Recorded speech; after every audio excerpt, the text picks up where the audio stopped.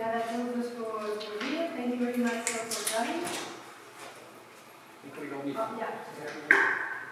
I was explaining to all the speakers about. Okay. So when just a few minutes for my presentations to be here first. Myself, I'm a project manager in LOBA. I represent the European Projects Department. Probably you have seen in the registration. We have also other colleagues, Alexandre and Pietro, which are now in Lisbon. Actually, in a workshop of another European project that we have. The European Project Department was created in 2011, and we have since then 16 projects in the framework program. We have 9 are still ongoing and 6 have finished. From these 9, we are the dissemination and communication leaders of all these projects, and we are coordinating 2 of them. So Altfinator, sorry, I don't know if they can put my presentation. Sorry. So Altfinator is one of these European projects that I was talking about. Is funded by the Horizon 2020 Framework Program. It's composed by 11 partners from 11 countries. And the mission of the project is to become an alternative financing knowledge hub in South, Central and Eastern Europe. And in my presentation I will try to explain a little bit what we mean by this. So first I will talk a little bit about the challenge that the project is addressing. Access to finance is very important for the creation, the growth and competitiveness of our SMEs.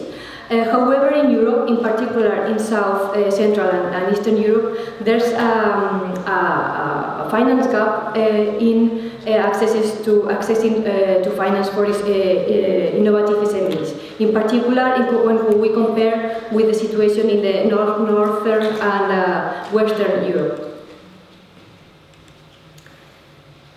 So SMEs from South and Eastern Europe face some more barriers than the Northern Europe in terms of the less availability of financing options, difficulty in the access to this financing, and lower affordability. So the reasons for this gap that our project has identified are in terms of the context, in terms of the financial ecosystem. We can talk about the regulatory system when there are not proper regulatory framework that support this type of financing, or tax incentives for this type of financing, the awareness or knowledge and education on the entrepreneurial or more in the investment culture of the society, and the trust behind from people towards alternative financing. And then we have the difficulties faced by the SMEs and by alternative financing providers, which we hopefully will hear a little bit more in the discussions today. So there are different forms of financing.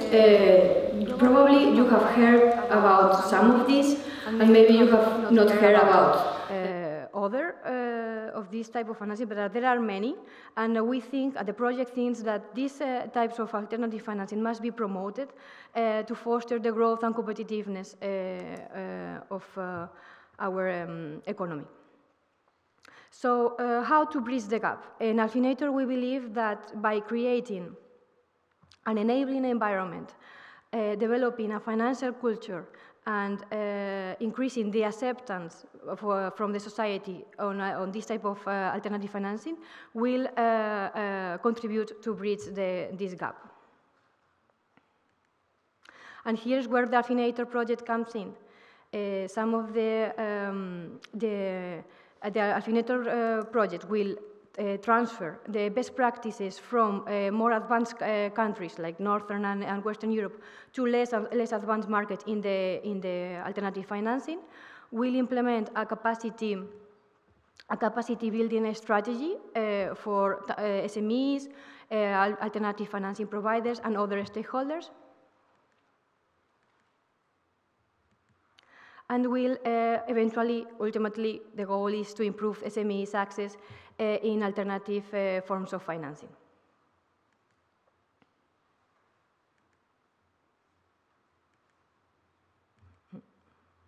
Where are we targeting? As I said, our focus is more on the South, Central, and Eastern Europe. So we are targeting our activities in 8 countries, which are Spain, Italy, Lithuania, Portugal, of course, Slovakia, Hungary, and Romania.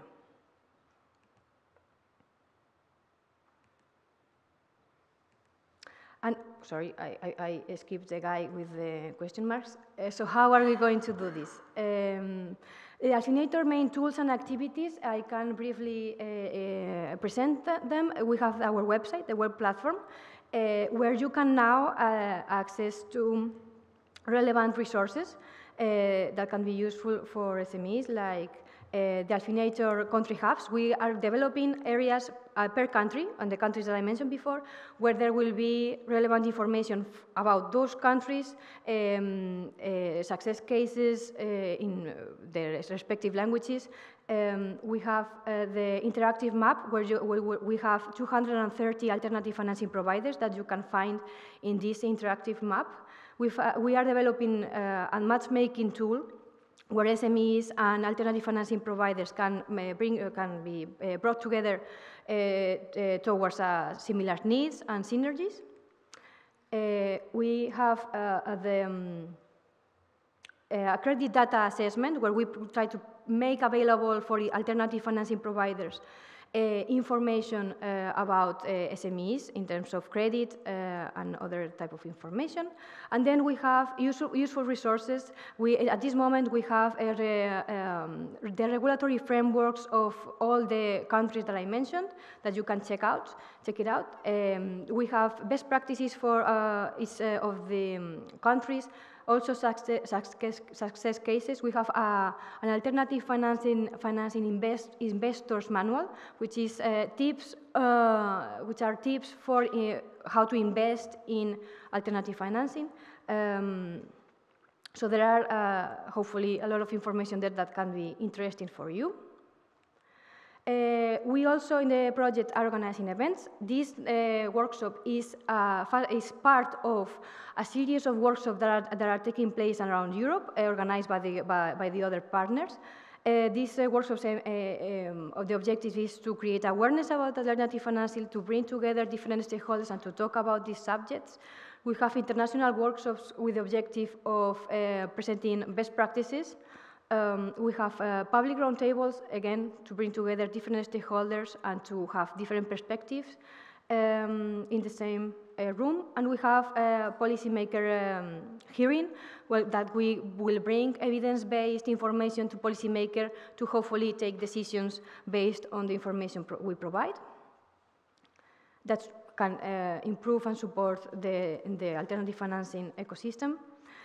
The online actions, online activities, we have currently under development massive open online courses, or MOOCs, will be very shortly available, and we will promote it in the website and the social networks. Some of the topics that you may be interested in that will be addressed in these MOOCs are the alternative financing facts and figures, success cases on the different types of alternative financing, the legal and regulatory framework for investing, and the marketing strategies related to successful fundraising, and many other topics that didn't have space to put it in the slide. We also have webinars. The webinars are thought as a coaching, mentoring session, more practical for SMEs or alternative financing providers to improve their competences or their skills when dealing with this alternative financing. Actually, this may be of your interest. We have a webinar coming up on June 13th. It's organized by our Spanish partner, Zabala. And the topic will be how to use equity for crowdfunding for financing innovative SMEs. And it will be from 1:30 to 12:30, 1 hour. The information is on our website. And then just to finish, the expected outcomes of our projects is to have more alternative financing providers, more funding available to SMEs, increase the financial literacy of the society, more successful and scalable businesses, ultimately contribute to the growth of our economy and improve the regulatory conditions of each country, respectively. So if you are alternative financing provider, or an SME, or an investor, or a regulator, the information in Altfinator can be of your interest, and we will be grateful for you to follow us, and thank you very much.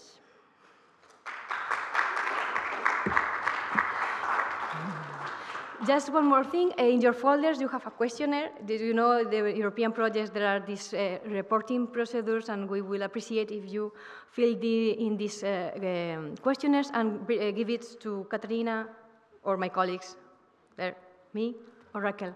Thank you.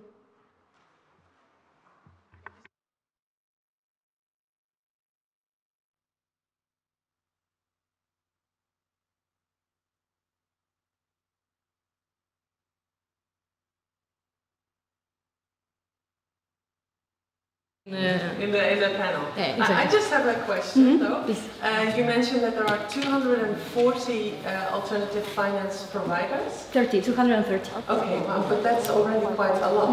But then one of your goals is to get more alternative finance providers, and you have an idea how many would you like there to be successful?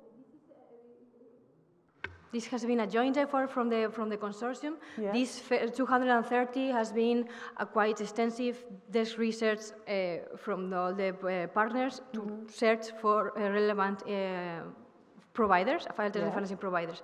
And we don't have a specific target, but just more. We would like to have a broad. We are focusing also for now more in these 8 countries, in our target countries, but we want to also outreach to other countries and have exactly an European-wide coverage. Yeah, great. Okay. Jesus Christ. Yes. This is an age 2024. Yes. Sorry? Only 2021. It's part of the 2020. 2020. Yeah, it program. will finish in. It's 2 years project. It started in May 2018, so it will finish in 2020.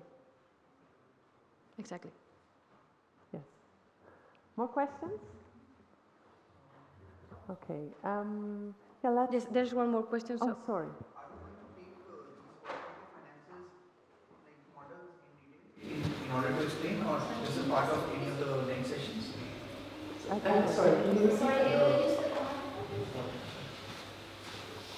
The ones in the slide where you mentioned all these alternative financing issues, are these going to be a subject of discussion? We are not going through all, but there are some speakers here that represent a few of them, and will provide information about some of these. Not all, there are a lot, but some. Yeah, that's the aim of the first panel, and I would like to start with the first panel, is to get an overview of well, the alternative finance that is there, and we invited alternative finance providers to come and share what they can do for SMEs. And maybe we can start with the first speaker. The idea is that the alternative finance providers that are invited will first present themselves, and then you all get a chance to ask them questions. And when all have presented themselves, we will have later a panel discussion with all of them together.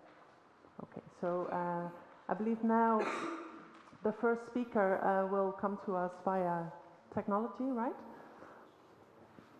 The first speaker is Pedro Domingos from PPL, the crowdfunding platform. And is he here? Pedro, can you hear us? Because I have some problems listening back, so there are several seconds gap. But I hope you're hearing me well. Can you confirm? Yeah, I'm hearing you well enough, I think. What do you think? Yes. Okay, we hear you well enough. Welcome. Great to have you here with your voice at least. Could you give us an introduction of yourself and what PPL is doing for SMEs in Portugal? Well, I will assume you can hear me because I can hear you back. But as long as you can hear me, that's fine. So thank you for the invitation to be talking about crowdfunding.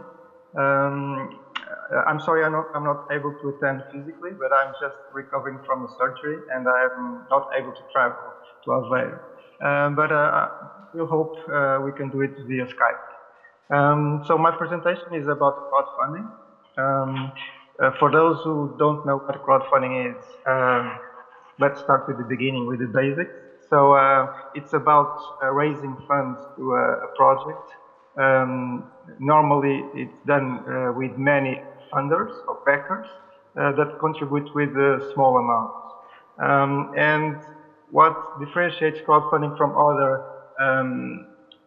ways to raise funds like this is that it's done mainly, primarily via internet. So the entrepreneurs, the campaign owners now have social media tools and internet tools to reach a more broad audience. And this is done since 2008, roughly, sometimes even earlier than that. There are several types of crowdfunding for those who don't know. Just a quick overview, because probably some of you are already acquainted with this. But the first crowdfunding model is via donation and reward, and that's what PPL, our platform, operates with. You probably know about Kickstarter and Indiegogo, so they are the largest players in this area. And in this type of crowdfunding, backers receive normally a reward related with the project. So for the entrepreneur, it works like a pre-sale. They present the project, the idea to the public, and those who back or invest can receive a product or a service related with the project. Then there are other types of crowdfunding with financial return. The first one being lending. So we have in Portugal the example of Raise and also of GoParity. So Raise it works as a business loan to SMEs, whereas GoParity is more energy-focused projects. And then there's Zopa and Funding Circle International. There's also equity crowdfunding, and there's also a Portuguese platform. At least they have headquarters in Lisbon, which is Seeders, and also Crowdcube in England, in UK. So there are many types of crowdfunding. This is just the three major ones, but what we have witnessed recently is that there are a lot of models and hybrid models starting to work across Europe and across the world. Just to get you a rough idea what is the numbers we are working in Portugal in PPL, we've raised more than 4 million euros for more than 1,000 campaigns, and this was possible thanks to more than 100,000 backers contributed to all these campaigns. The average campaign raises roughly 3,500 euros, If you check the statistics of Kickstarter, for example, it's roughly the same average with 80 backers per campaign. What is different in Kickstarter is that they have some outliers that can raise more than 10 or 15 million dollars, and that's what brings the headlines in the newspapers. But we are getting there. I hope we achieve that. We have all kinds of projects. So we have entrepreneurship. It's right in the middle of the table. We wish there were more entrepreneurial projects, but the gross majority is from cultural projects. So music, books, short movies, and theater plays are in the top 5 categories in PPL. I also wanted to share with you some of the recent Cambridge report findings. This is the growth in volume raised through crowdfunding and alternative financing models. It's been growing a lot, and this is only in Europe. And Europe represents a tiny portion of all the global investments behind the US, and by far the largest market is Asia, namely China. And in Europe, this is including the UK, which is also the top country. With Brexit, they'll be on their own, and they'll be fine, which relates to crowdfunding. And if we check the continental Europe by country, we can see that Portugal is, surprise, in the tail. But let's view this as a positive outlook. We still have too much to grow. There's market to grow. So we hope that platforms come and operate here, namely real estate ones. But we still have a lot to go. We're not a small country if we compare with Slovakia or Lithuania. So we must grow in the volume of alternative financing. If we check which types of crowdfunding are more active, the first one is peer-to-peer consumer lending. So people that lend money to other individuals that wish to buy some appliance or take a trip or have a medical surgery, for example. So it's the number one in volume, followed by invoice trading, which is growing for the last year. So in invoice trading, investors advance the money for invoices that companies will be receiving later on by their clients. So if a wine supplier sells wine to Continent or Auchan, they will get paid in 90 days or 200 days. And with this invoice trading, they can get a part of that invoice more faster than waiting for the whole 90 days or 120 days. And then, as you can see, there's other types of crowdfunding. Real estate is in fourth place. Then equity, reward, peer-to-peer, and so on. But perhaps this is the most important slide that I have now, at least for entrepreneurs, because crowdfunding is a lot more than just financing or funding. It allows, first and foremost, for the entrepreneur to test their product. It's not an intention or a research questionnaire. It's presenting the real project or product to the world and see if the backers, if the people are interested in that, and if they actually buy or pre-buy the product. So it's a very important tool for an entrepreneur, because in the traditional way they would have to finance the project from their own pocket, or at least get a loan from a traditional method, and then they will check if the market accepts the product or not. So there's a risk involved. With crowdfunding, you can present the project to the people, to the world, and if there's enough people interested, then fine, you get the funding.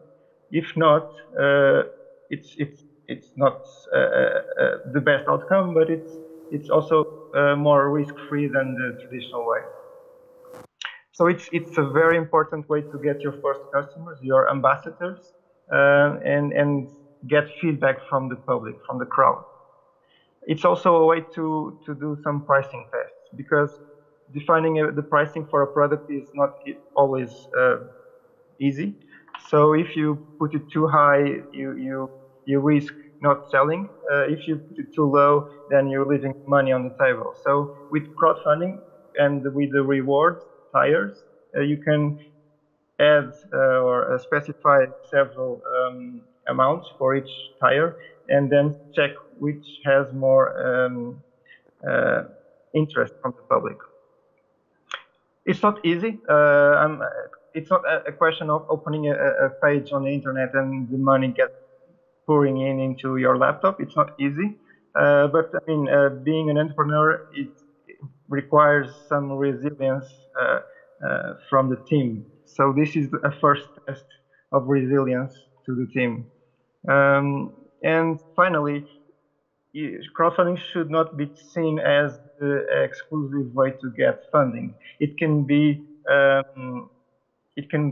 work with other traditional methods, such as a business a bank loan, or a VC, or a business angel. In fact, I think it's much easier for a business angel to invest in a project that already got some funding through crowdfunding, because it showed that there's some traction and some interest from the crowd, instead of just investing based on the team and the Excel and business plan. So you should be looking at crowdfunding as a way to get funds, but also to test your product on the market. And there are some tools for that.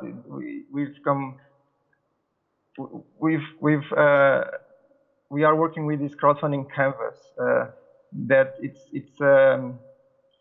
it's based on the business model canvas that it's used traditional for entrepreneurs. So if you map all your assets, your team, your motivation, your value proposition in a business model canvas, it's very easy to map them into a crowdfunding canvas, which will in turn be transformed in the campaign page that the crowd will see.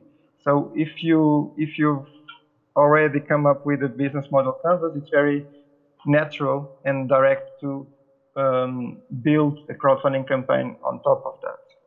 So it's not an extra work that you will have to do. It's a way to test and to do a real test on your hypothesis and your model. I mean, this was a very short presentation. I hope you are now more acquainted with crowdfunding. If you do have any questions, I'm free to as far as technology allows, I'm free to answer some of the questions on a later stage. Okay, thank you. Well, thank you so much. We've all listened to you. I wonder, well, first of all, can we make sure all the attendees get the slides? I think they're very informative. So that being said, you all will get the slides. But are there questions? Well, you did yes. Sorry. Did you? No, I thought you did. Okay. No, this was a very clear presentation. I just have a short question. You showed the overview of the volume in Europe of crowdfunding, and this was included with the UK. Are you still there? Okay. Well, my question was, is he still here? Yes. Pedro, can you hear me? I'm not sure. Okay. Well, I wanted to ask him what the slide looks like without the UK. And I know the answer a little because the UK was responsible for almost, I don't know the exact number, but it was like responsible for almost 80% of the volume of crowdfunding in Europe. So the growth of it and the volume was mainly based on English numbers. Okay, I think we proceed to the next speaker to speed it up a little.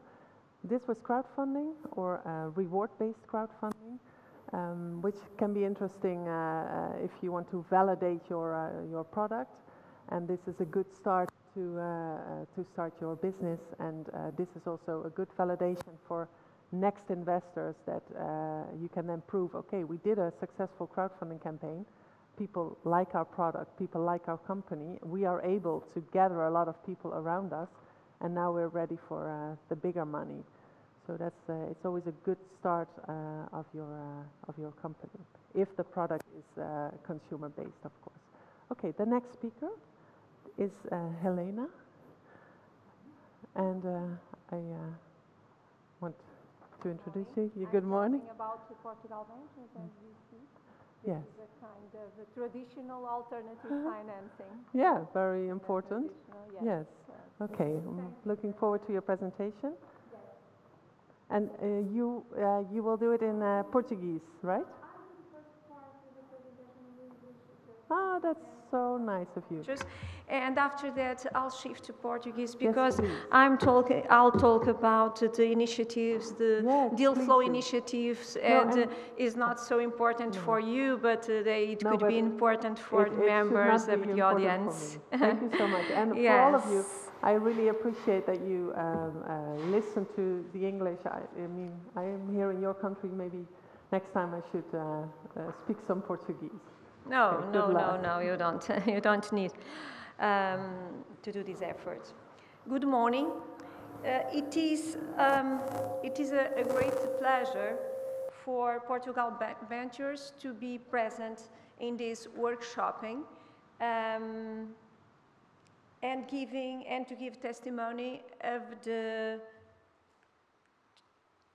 its contribution to the promotion of the Portuguese entrepreneurship ecosystem through the financing of new companies with high growth potential in the global market, especially startups in the technological and digital areas. Over the years, Portugal Ventures has been one of the most active players of the Portuguese startup ecosystem and has contributed to increase of the venture capital activity in Portugal. In 2017, Portugal Ventures was considered by CB Insights the most active VC investor in Portugal. Our mission is proactively invest in startups in all stages of development, helping them grow, increase their competitiveness, and growing globally. Since 2012, Portugal Ventures has evaluated more than 1,600 projects, has invested over more than 120 million euros in almost 100 new startups in tech, life sciences, and tourism sectors. Portugal Ventures invests in 4 verticals: digital, life sciences, engineering and manufacturing, and tourism. We are a relevant player in the tourism area and also in digital. In life sciences, we are also the major investor in life science startups. We have lots of new startups in this area, and we are the most active player there also. We invest in all stages, but especially in early stage and seed. Sometimes we invest in Series A also, but normally and mainly in companies of the portfolio alongside with co-investors. We only invest in Portugal, in companies headquartered in Portugal and with relevant business in Portugal. This has to do with the sources of financing. We have limitations in terms of the location of the companies. Even in Lisbon and Algarve is not, or in the Madeira and the Azores, the islands, we cannot invest because our funds are funded by European funds through EFD. The president is here, Enrique Cruz, and we have some limitations that has to do with the negotiation of the European programs of financing. Our investment thesis. We invested in tickets between 300,000 and 1.5 million, depending on sector and the stage. We favored co-investment with Portuguese and international partners. We hold a minority stake in the company share capital. We have a seat on the board of directors. And normally we do the investments gradually by tranches that are made as each milestone is achieved to reduce the risk. Portugal Ventures, what we offer a contact network with investors and strategic partners, know-how and track record in monitoring venture capital business, a team with relevant and specialized track record, and smart investments. We have protocols with all the incubators, the associations, the universities, the spin-off companies, intellectual property offices in the universities, and we have partnerships with other VCs and with the business angels. I'll talk in later that we have also a protocol with seeders, that is a equity crowdfunding, and we do some co-investments with them, investing in the same companies and co-investments. This is a very virtuous and good partnership. And we have lots of investments also with business angels. They invest in a first stage, and we come with them in the following stage. And this is a very, very good cooperation and partnership. The investment process is very lean and simple. We have online application. We do the press screening in 15 working days. After that, we have a panel, an external panel with international and national experts. If the recommendation is to invest, we do an evaluation and internal evaluation and a pitch to the Portugal Ventures board. That decides to invest or not, normally decides to invest, and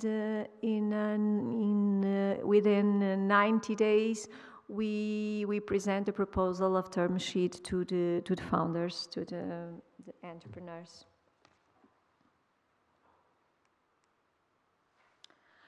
I'll shift to Portuguese. Mary is not so relevant to you. Eu vou falar das iniciativas de Deal Flow em português, porque toda a audiência é portuguesa e estas iniciativas não têm interesse para a nossa moderadora, para a Maria. Portanto, a Portugal Ventures tem permanentemente abertas as iniciativas, as calls para iniciativas, para recebermos projetos, propostas de investimento.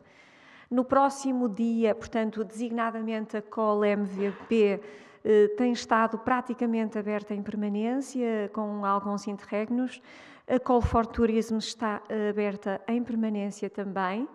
Tínhamos também aberta em permanência uma call para investimentos na região autónoma dos Açores, na medida em que a Portugal Ventures tem um fundo especializado e dedicado à região autónoma dos Açores.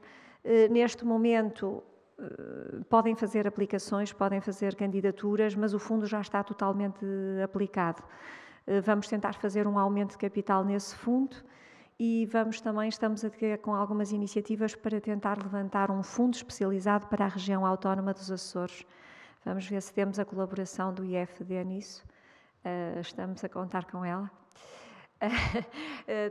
Vamos abrir agora 3 calls específicas no próximo dia 30 de maio para a chamada Call Economy, Blue Economy, Green Economy and Agrotech and Biotech. Estamos neste momento a fazer a divulgação. Trata-se está especialmente dirigida, estas 3 calls estão especialmente dirigidas a empresas destes setores que tenham já um protótipo, que tenham já, isto à semelhança também da Call MVP, também é um pouco semelhante, eu depois não vou voltar a repetir estas coisas porque o mesmo se passa na nossa Call MVP. É importante que haja já um protótipo, é importante que haja já algum feedback do mercado relativamente ao produto ou ao serviço ou à tecnologia que esteja a ser posta no mercado e que preferencialmente tenham já captado os primeiros clientes.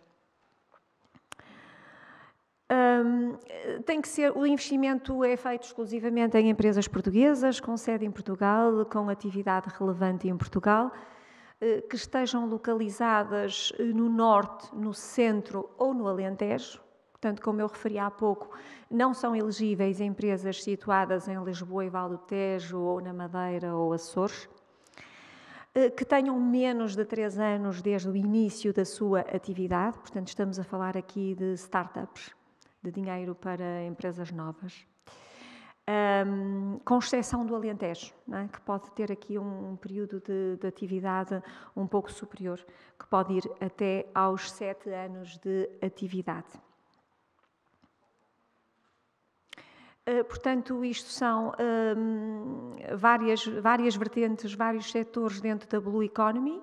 Podemos estar a falar da aquacultura, de biotecnologia marinha, de energias renováveis oceânicas, soluções tecnológicas para o mar ou turismo náutico, entre outras, apenas exemplificativo.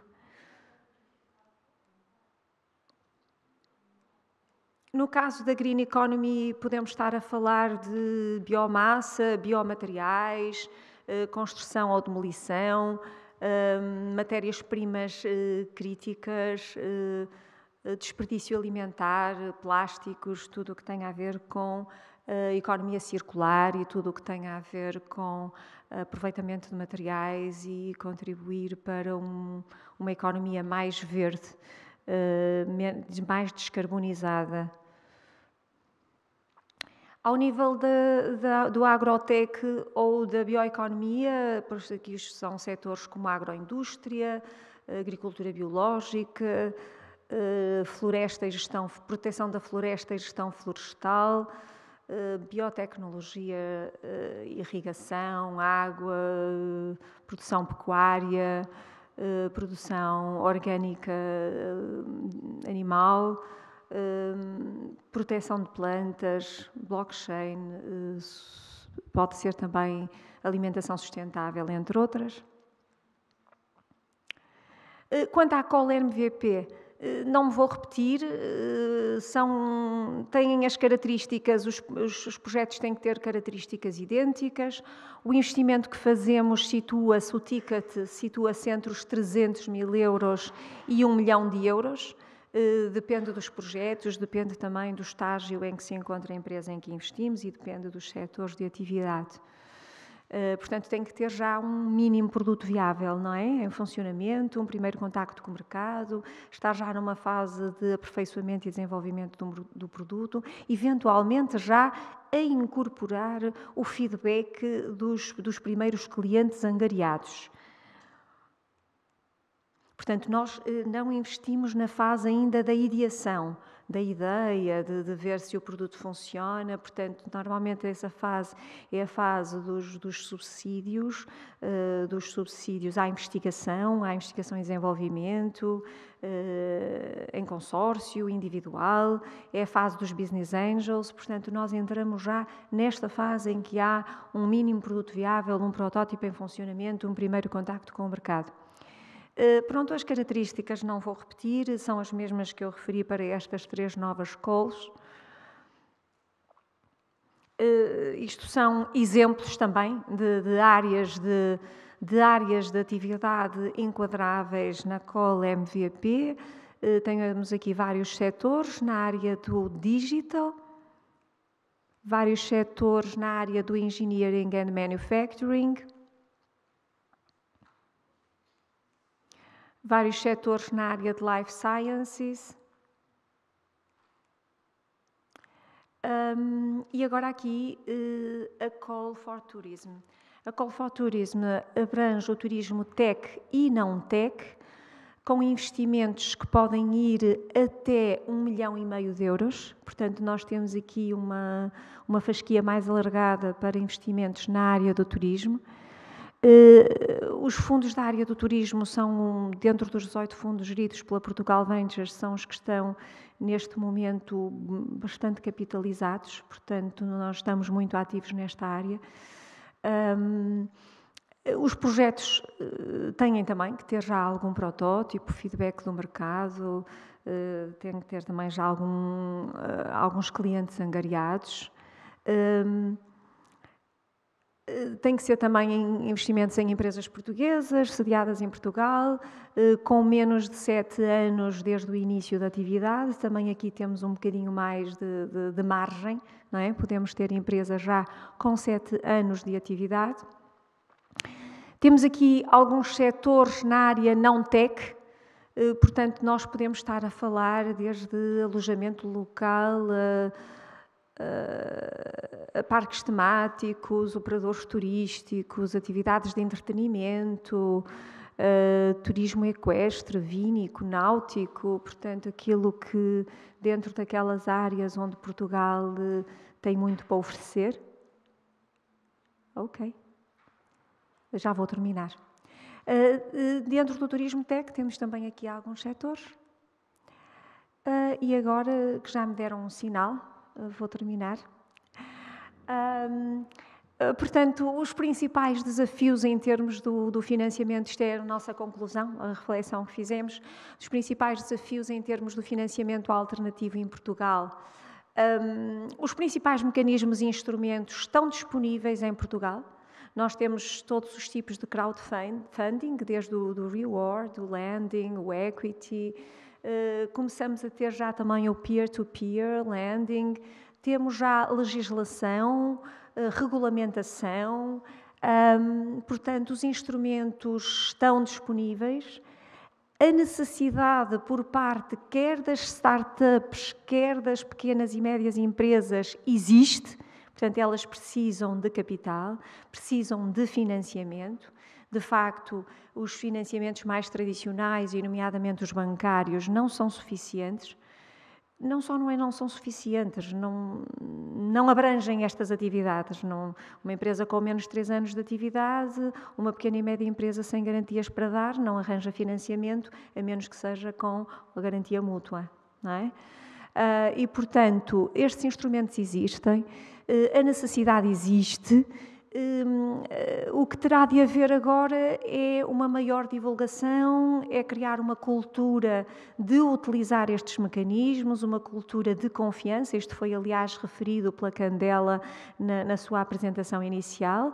É preciso criar awareness, não é? É preciso criar o conhecimento, a cultura, educar, criar muita confiança para que para que as pessoas adiram, as empresas adiram a estes instrumentos alternativos de financiamento e criar muita confiança não só na parte das empresas, mas na parte dos investidores, de quem investe através de uma plataforma de crowdfunding. Faço o meu investimento, o meu pequeno de investimento de 1.000, 2.000, 5.000 euros, eu tenho que ter alguma confiança. Essa confiança tem não só a ver com a informação existente, a ver informação suficiente e a ver também casos de sucesso que sejam divulgados. É muito importante divulgar os casos de sucesso para que esta confiança cresça e se instale verdadeiramente. Achamos que é desejável haver uma maior cooperação entre os diferentes instrumentos de financiamento alternativo. Por exemplo, no caso da Portugal Ventures, nós já temos muita cooperação com outros VCs, temos muita cooperação com Business Angels e agora estamos também a fazer investimentos em co-investimento com a Seeders, que é uma plataforma de equity crowdfunding. Temos um protocolo, fazemos investimentos em conjunto. Achamos também que é muito importante que sejam criados incentivos fiscais. A parte regulatória, pronto, o mínimo está feito, mas agora era importante haver incentivos fiscais, essencialmente para os investidores no financiamento alternativo. Porque todos nós sabemos que há pessoas que gostam de colaborar por altruísmo, porque querem ajudar empresas nascentes e novos negócios, ou porque são negócios ecológicos, ou porque se inserem nas suas áreas de interesse, sejam artísticas, culturais ou não, mas isso não basta. Se houver um incentivo fiscal, obviamente que o investimento para financiar para este financiamento alternativo passará, obviamente, a ser massivo. E nós já vimos isto no mercado de capitais, nós já vimos isto muitas vezes, desde que haja incentivo fiscal, as coisas acabam por se massificar e por aparecer. Muito obrigada pela vossa atenção. Qualquer dúvida, tenham aqui os contactos gerais e os meus contactos. Estou ao vosso dispor para qualquer questão que queiram colocar. Muito obrigada.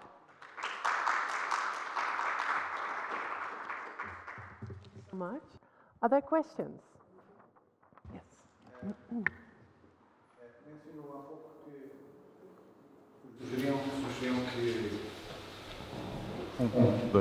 sugeriam que houvesse incentivos fiscais para os investidores. A minha questão é o seguinte. Há experiência noutros países, se há experiência noutros países de incentivos fiscais que tenha resultado, quando eles existem, de forma massiva, tal como referiu. Certo. Se há boas práticas, obviamente que é uma coisa interessante para os investidores, não é? E agora, se funciona, realmente, isso tem casos de... Funciona em financiamento alternativo, não lhe sei dizer. Em Portugal não há, e as experiências internacionais, talvez a Candela possa explicar. Candela está aqui, porque eles é que têm aqui o panorama europeu, designadamente, destes 8 países que fazem parte deste consórcio, não é? Eu admito que sim, mas eu não tenho dados porque eu não estudei o exemplo, os casos europeus. Não sei se a Candela está, ela não está. Está a Candela, está ali?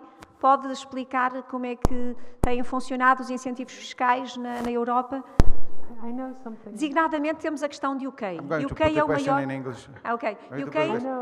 If there is success cases of tax incentives in the other countries, yes, that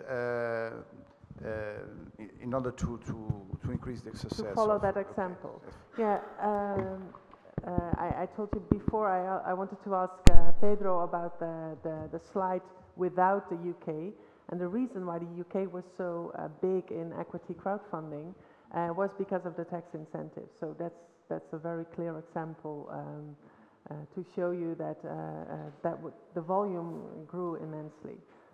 So they have in UK they have incentives Yes, in for alternative investors financing. For investors in alternative. in crowdfunding. Okay, significant and relevant incentives. Okay.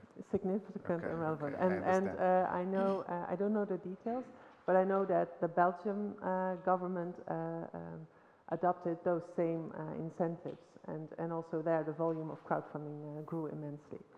So yeah, if the incentives are relevant. Are working. The incentives and then are they working. Are working, yes. In the UK. But it does also, that was another question. It's again a general question, but. And probably is for that the UK is clearly the leader in alternative finance in Europe. Yeah. Clearly the leader. Yes, I don't understand either why it was not in the map. In the graphic. Yeah, it was to show there's a big difference. A big difference. So yeah. Portugal will disappear. We are in the last position. Perhaps will disappear if we put the UK in the map. Sorry to interrupt. I would just like to add, also from the study in our project, we have found out that also. Quite a success case is Estonia, is a small country, but this culture is very tech-savvy culture, and they are very advanced in implementing technology in many procedures, and they have a regulatory framework and tax incentive very consolidated in there. Yeah, thank you. Okay, thank you. I believe we, thank you so much, thank you. We should proceed to the next speaker, who will be again connected to us via Skype. This is Luis Miguel Campos, and he is calling in from the United States. He's the director of SMEs, which is funded by IFD, and he will give a presentation. Are you there, Luis? Just a second. Oh, he will almost be there. Okay, good. I just had one more question. When I was listening to the presentation by Helena, when I was preparing for this day, I was looking into some news about crowdfunding, and I found that there recently has been a major crowdfunding campaign on PPL for a strike by nurses, and I was wondering if that would have created more awareness about crowdfunding, but we can get into that later. Is Luis here? Or not here, but is his presence still not there? Okay. And then I have another question to you as the audience about the awareness of crowdfunding. Who of you has invested in a crowdfunding campaign? Okay, great. And who has conducted a crowdfunding campaign or has considered doing one? Okay, great. Cool. That's good. Okay. Well, that's a start. And there's no Luis still? Well, I don't think so. Okay.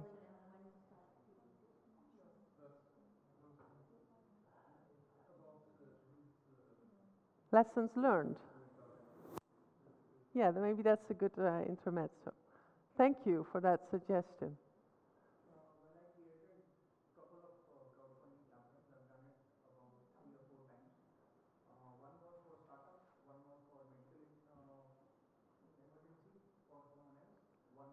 Social startup for all here in Portugal?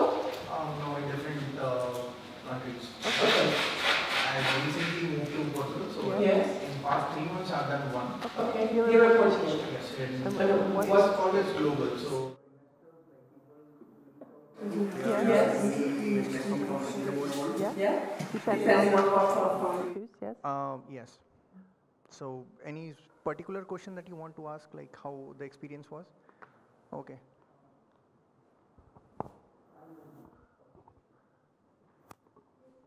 Is he here? Continue with the next speaker, and we are fixing the connection. Okay, great. Okay. So we wait a little longer for Luis from the United States. And I would like to proceed with Filipe Portela with his presentation and explain what REDAngels Impact does for SMEs in Portugal. And my question in prior to your presentation is why red? I was wondering. It's on purpose. It's on purpose, good.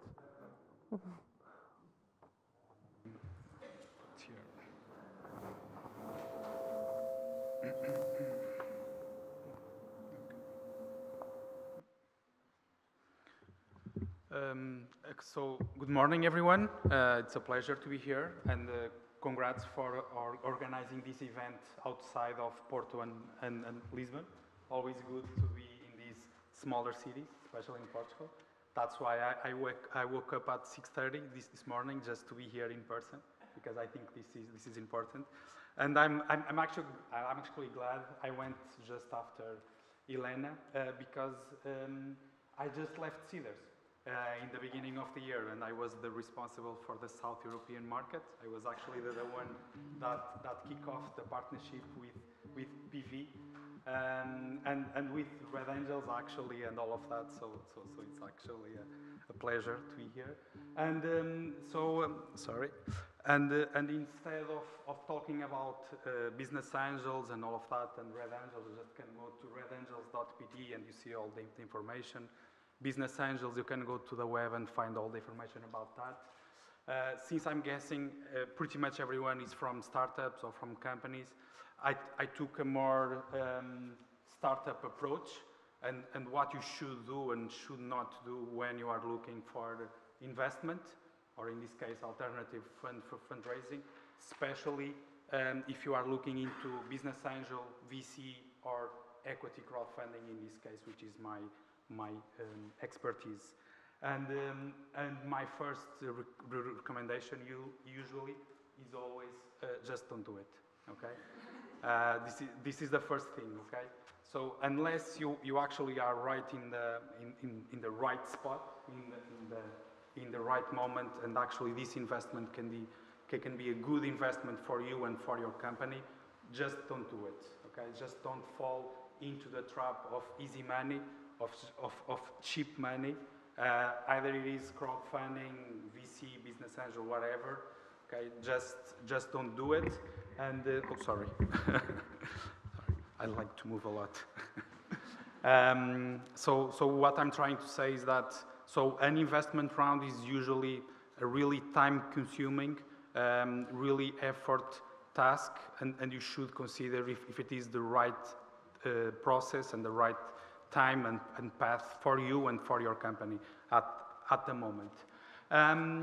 Because you actually have, and actually I didn't include all of the ones that are in your flyers, but you actually have all other means of getting investment, from debt, of course, from the traditional banks, from awards, from accelerator programs, smaller money, but it's also a chance, it's also opportunity.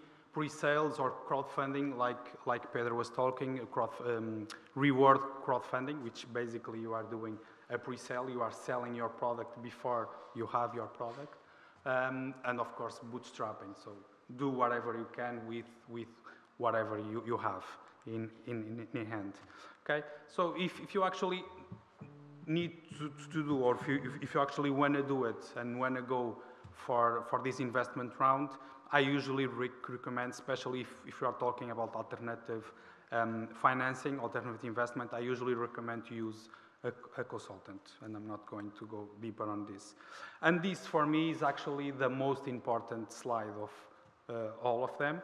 So if we take time on the x-axis and revenue stage on the y-axis, usually all companies, they have an S factor, so they start from the negative point, they have a small growth, and they have a big growth, and at a certain time they stagnate. All companies have this, okay, sooner or later. And then if we plot into also the different stages of a company, pre-seed, seed, early stage, blah, blah, blah, all of that, this is usually the path you have when you are getting finance, or when you're getting fundraise for your company, okay? So you usually start with the 4 F's. Does anyone know what this means, the 4 F's? Family, friends, fools, and everyone misses the fourth F, which is founders. Founders, they have to be the first ones, right? You are the first ones. You are the first ones to put your time, your sweat, and your money. But you are correct on the others. Family, friends, and fools, of course. Usually fools are also the first ones to invest in crowdfunding. Usually the first one is a reward-based. Again, if you have a product, all of that, you are pre-selling your product, so usually it works. Then if your company continues to raise, maybe equity crowdfunding can be a solution, why not? Eventually, even together with a business angel. Business angel, usually they invest from 20 to 100, 200K in Portugal at least. Those are usually the tickets they invest. If your company continues to raise, then you can go to a VC, a venture capital.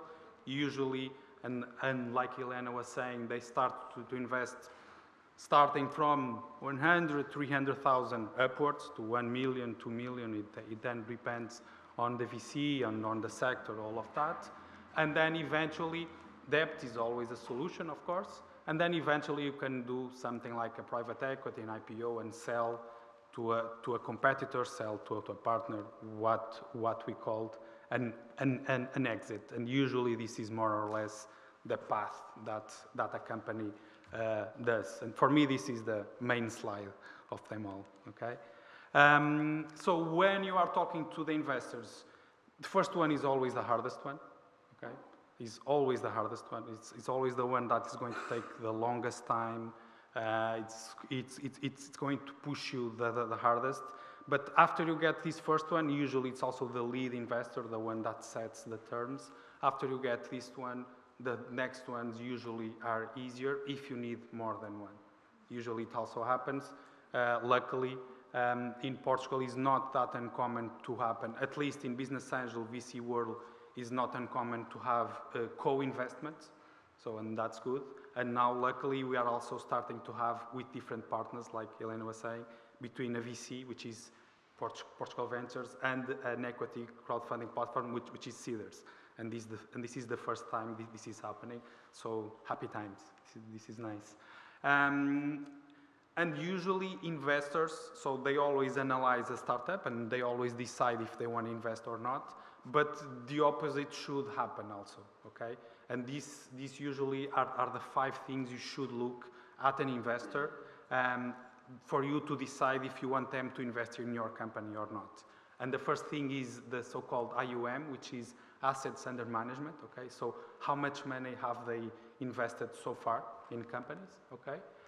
In which sectors do they invest? So do they invest in your sector? So like, again, like Helena was saying, they invest in specific sectors. So if you have a company that is not in one of Portugal venture sectors, it doesn't even matter. Please don't go and talk with them.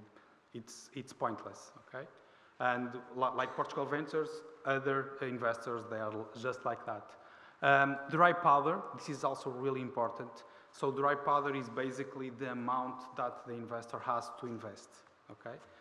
So the amount they have in their pocket to actually to invest. And usually investors, they never want to say this, okay?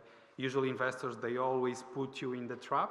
They always take you in the talk, you know, until they are gathering funds to actually invest. But this is one of the first questions you have to do is how much do they actually have to invest in your company, okay? The number of deals they have done, this is also important because it tells you their experience, especially in your sector, okay? And usually the ticket size. Again, so if you are looking for $500,000, for instance, it probably doesn't make sense for you to go and talk to a business angel. And the opposite is also true. If you are just looking for 50K, for instance, it doesn't make sense for you to go and talk with a VC. 50K is more of a business angel ticket, okay? This is also important. So usually, so I'll start with this. Usually, this is the 3 things that an investor uses to decide if they invest in a company or not, okay? The risk of the investment, the market they are in, if it is a good market, bad market, if the market is growing, if it is dying, whatever, and the team, okay? If the team is good, if the team is complementary, all of that, okay? This is what they use to decide, but this is what they actually invest in, okay? So they invest in assets, they invest in tech, they invest in intellectual property, they invest in future cash flow eventually, okay? So they don't invest in team, they don't like to invest in HR, okay? So don't ask money to invest in human resources. So if you want to invest in human resources, ask money to invest in tech or in IP, okay? So tell the investor that you are going to transform that human resources into an asset, okay? That's how you have to sell stuff. So you have to tell the investor that you're going to transform his investment into future cash flow, okay? That's how you have to do your sell, your pitch, so to say. And I don't know how much time I have, but just to wrap up, investment is like a marriage. So please be careful with the investor you choose, okay? Take them out to dinner, go and grab a glass of wine with them, talk with them. Just don't talk shop, talk about the other stuff, because in the end, I can't see, sorry. I have really bad vision. Thank you. So it's really important. So usually an investor is much more than money. So it's really important that an investor is there when you need them and that they help you open doors, okay? So please be aware of that. And there are different kinds of investments. So it can be grants, debt, equity, mezzanine, quasi-equity, all of that. So I'm not going to go deep on that. This is also important. So usually when you do an investment, you should also consider, you'll always consider CapEx and OpEx. So basically this is the initial investment plus the operational investment. And usually you should consider this for about 18 to 36 months, okay? This is usually the average time. So how much money do you need to kick off this next stage or to kick off the business or whatever it is? And again, for 18 to 36 months, and it then depends on your sector, on your company, and on all of that, okay? So this is usually the metrics. I can share this later on. These are usually the metrics they look at, the investors look at, okay? Yeah, business plan or whatever. How to value the company is always an hassle. It's always a problem. We could be here talking all morning about this, talking about the 50 different models, and we will get to 50 different conclusions, okay? But usually the value of your company is the value that your first investor gives to your company, okay? That's the simplest way. So if the first investor says that your company is valued at 1 million, that's usually how much it will be valued, okay? You cannot agree, and then you can go and talk to another investor, and those second investor gives you 1.5, okay? And then that's your first investor, of course, okay? But usually, so the first investor that's willing to put money in your company at a given valuation, that's how much your company is worth, okay? Again, valuation models, blah, blah, blah, all of that. This is beautiful. We can change this, and this you will also have access to this, okay? This is my contacts. Please bother me, no problem. Send me a text or an email, whatever you need, okay? Good luck. Thank you.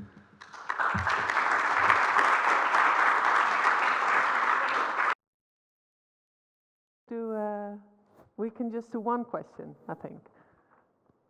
One question? Okay, it was very clear. The only thing you didn't explain was the red, but we'll do that during the coffee break. Let's proceed to the next speaker. Where is Candela?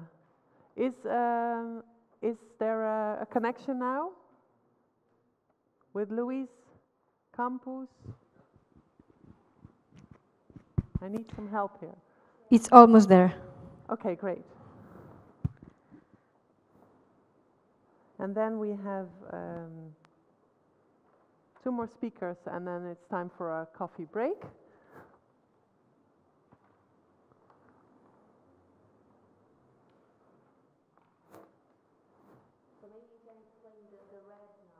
No,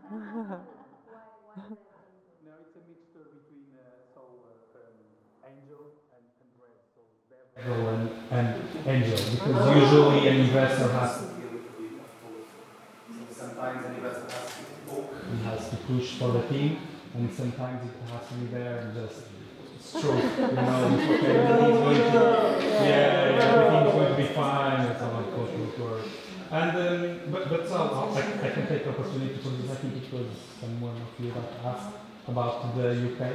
And you know that? Yes. Yes. And, okay. Thank you. Can you please? So basically in the UK, the fiscal benefits are amazing, and they are working really well. And basically, the investor has the chance to decide if they want to pay taxes or invest in a startup. That's pretty much it. And it's from £10. So even if they invest £10 or £100, whatever it is, if they invest into a startup, that's how much they will deduct from their tax, basically. So the minimum they will write off is around 30%, okay? And if they have profits, they don't pay pretty much anything on that. And if they have losses, they can pretty much write off up to 70%, if I'm not mistaken. It's something around these lines. If the numbers are not totally correct, it's something around these lines. And then they pretty much have two types of fiscal benefits, which they call EIS and SEIS, which is basically for startups, so for companies that are just starting. And for those, there is a limit of £150,000 per year on the first 3 years of investment. And then this is the SEIS, and then they have the EIS, which the limit, if I'm not mistaken, is 1.5 million or 2 million, something like that. So it's huge, again, per year. And again, all the fiscal benefits is for the investors. So, and this is being a big boost, definitely, for equity crowdfunding in the UK, because again, the investor decides, okay, do I want to pay taxes, or do I want to invest in a startup, have profits on that? Which is, in my belief, which is a smart move from the government, because if the companies are successful, they will pay more taxes than what that poor guy was going to pay in the beginning. So it's a long-term investment. Followed by other countries, for example, in Portugal. It's an amazing question. It was followed in Belgium, and I need to interrupt you. We can discuss this later. Thank you so much for this detailed explanation.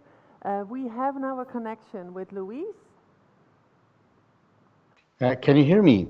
Yes, I can hear you. I'm very happy I can hear you. Good Finally, morning. I can hear you too now. Can you see my screen? Yes, I can see your screen as well. So everything is good. Well, good luck with your presentation, and we'll be back for the questions later. I hope I can hear the questions as well. Okay, thank you for having me, and I thank you very much for accepting this presentation, even though I'm far away. I'm in San Francisco right now, but I hope that the connection is good enough that I can make myself understood.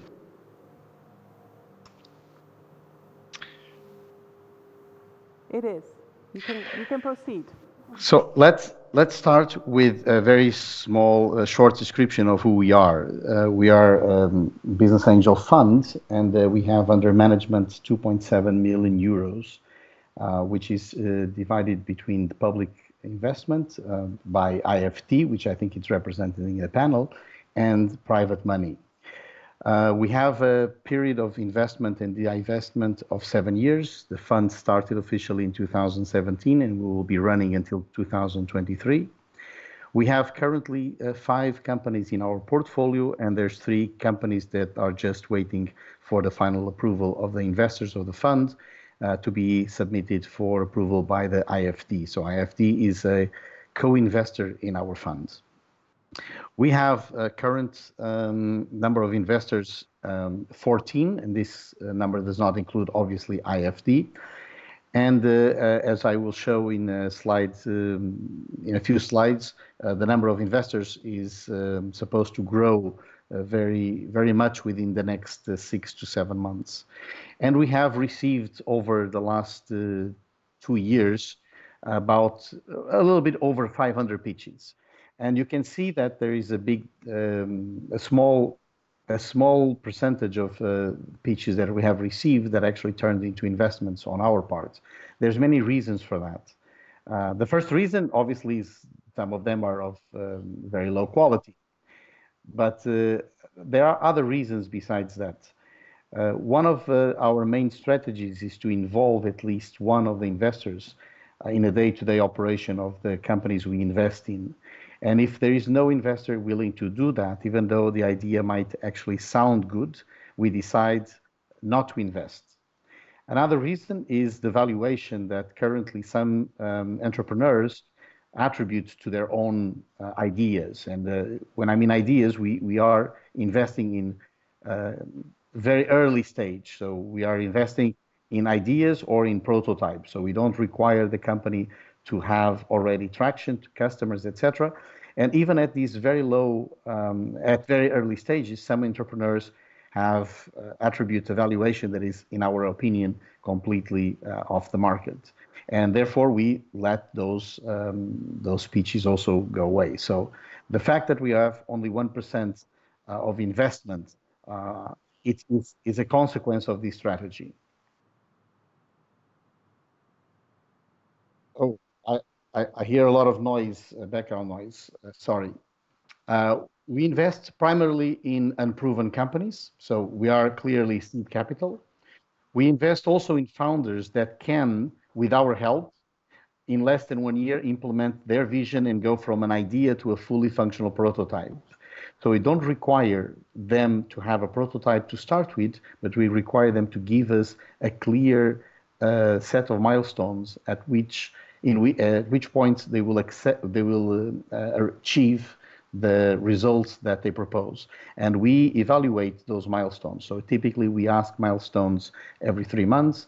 And if they don't reach the milestones, then we need to have a mitigation strategy to make sure that the next milestone can be achieved. We also try to understand with the founders what is going wrong. So maybe we can help them more. Maybe their strategy is not the correct one. Maybe they need to hire more staff to make the development faster. So there's many things that can happen in the 5 companies that we have invested so far, since we have invested at different times. Some of those companies already have a prototype and they're already acting in the market and they're growing. Some of the other companies that we've invested more recently have not been around enough to miss any of the milestones. We always target, and this is a very differentiating factor, we always target to have 51% equity of the companies, but we always give a buyback option to the founders. So we hope that the founders, after 1 year, are able to recover the majority of the company if they reach some criteria. But the idea of getting 51% is to avoid some of the pitfalls that are very common in startups, when the entrepreneurs, the founders, are very good at what they know, but probably not as good at managing a company. Maybe some of them, most of them, have never managed any company, and we're there to help. But in order to help them, we need to have the control of the company, because we've already had lots of years of experience managing companies, and we know the mistakes that often we've made ourselves, the investors, when starting a startup ourselves. And we invest up to 200,000 euros in each of the companies. And this amount of money is a part private money, part from IFD. So there's rules, clear rules from the IFD that prevents larger investments. And we don't want to invest very small amounts of money in which that provide no contribution to the company. And so we set the minimum at 50,000 euros. Of course, there are exceptions, or there might be exceptions in the future, but these are the guidelines. Why are we different than the majority of the business angel funds? First, because we don't provide funding only. In fact, the main difference between our business angel fund and other funds that I'm aware of, not in Portugal in particular, but around the world, is that we actually are directly involved in all the strategic and operational developments of the companies we invest in.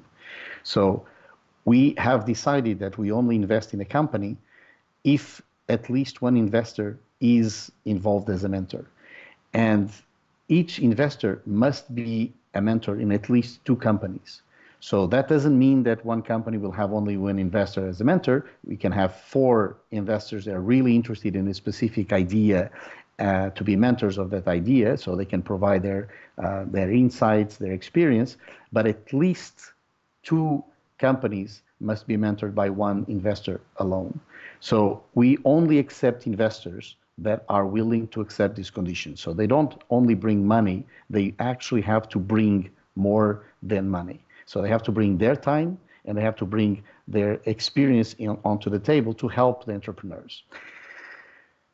We are a fund, we're not a club, which means that all the money has been allocated into this fund, Sociedade Anónima in Portuguese, and we have, or a vehicle, and we have committed ourselves that all decisions taken by a majority have to be accepted by all investors, meaning that we do not choose and pick which companies, individually, we don't choose and pick which companies we want to invest in as investors. And finally, our reach is global. So the number of investors today is only 14, and only one investor is located outside Portugal in Brazil. But since the beginning, our strategy was to have a very large number of investors from different geographies and also from different backgrounds, so that we can actually analyze a specific idea and provide the networking necessary for that idea to reach the market. So I am currently here in San Francisco having discussions with very many small investors that I'm trying to convince to invest in Portugal through our fund, and most likely I will succeed because the conditions that IFD provides are fantastic for any investor, and the tax conditions are also very good. We must acknowledge that, even though they are mostly for Portuguese citizens. So we are probably going to bring around 15 to 20 new investors within the next 7 months from geographies such as USA, Brazil, and Switzerland. We only invest in companies, as I said earlier, in which at least one of the fund investors can, without a doubt, provide significant contributions to its success.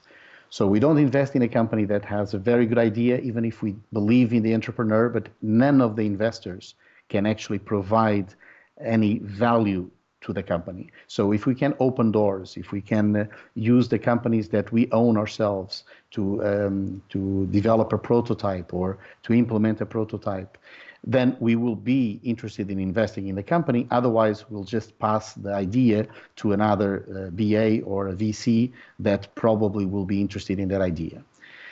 Our exit strategy is to sell partially our holdings at a 5x valuation from the initial investment. And we keep the remaining ownership and we go along for the ride. So we might have in our portfolio a unicorn. We want to make sure that at the right time we sell with this valuation that we have internally set as a goal, but we don't sell all the percentage. We keep some of the percentage, and we obviously do not follow up in future investment rounds, but we would keep diluting our percentage, but we will still have a lottery ticket, let's say, if one of the companies we invested in becomes a unicorn.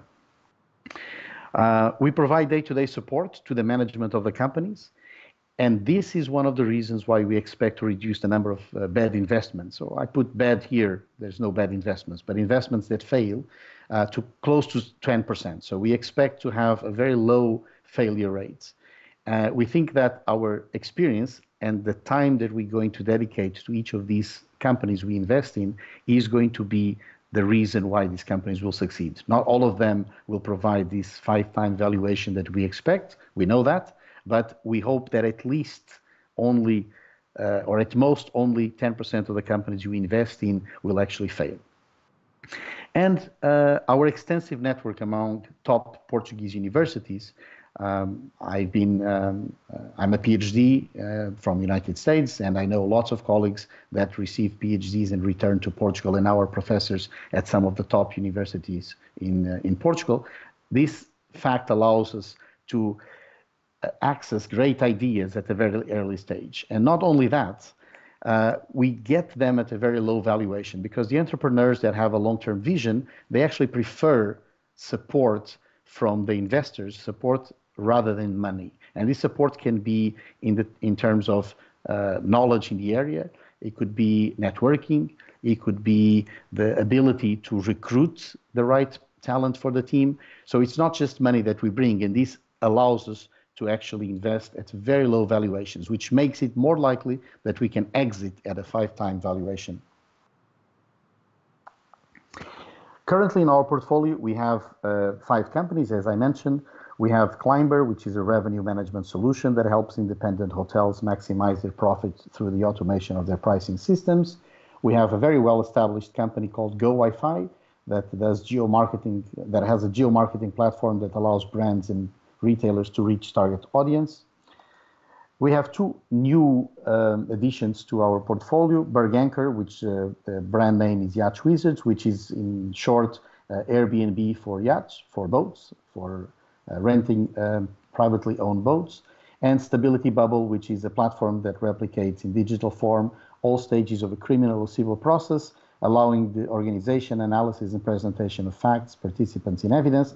And to their credit, they are currently being used by the Portuguese Ministry of Justice in several high visibility cases. For those of you that are Portuguese, you probably know which cases I'm talking about.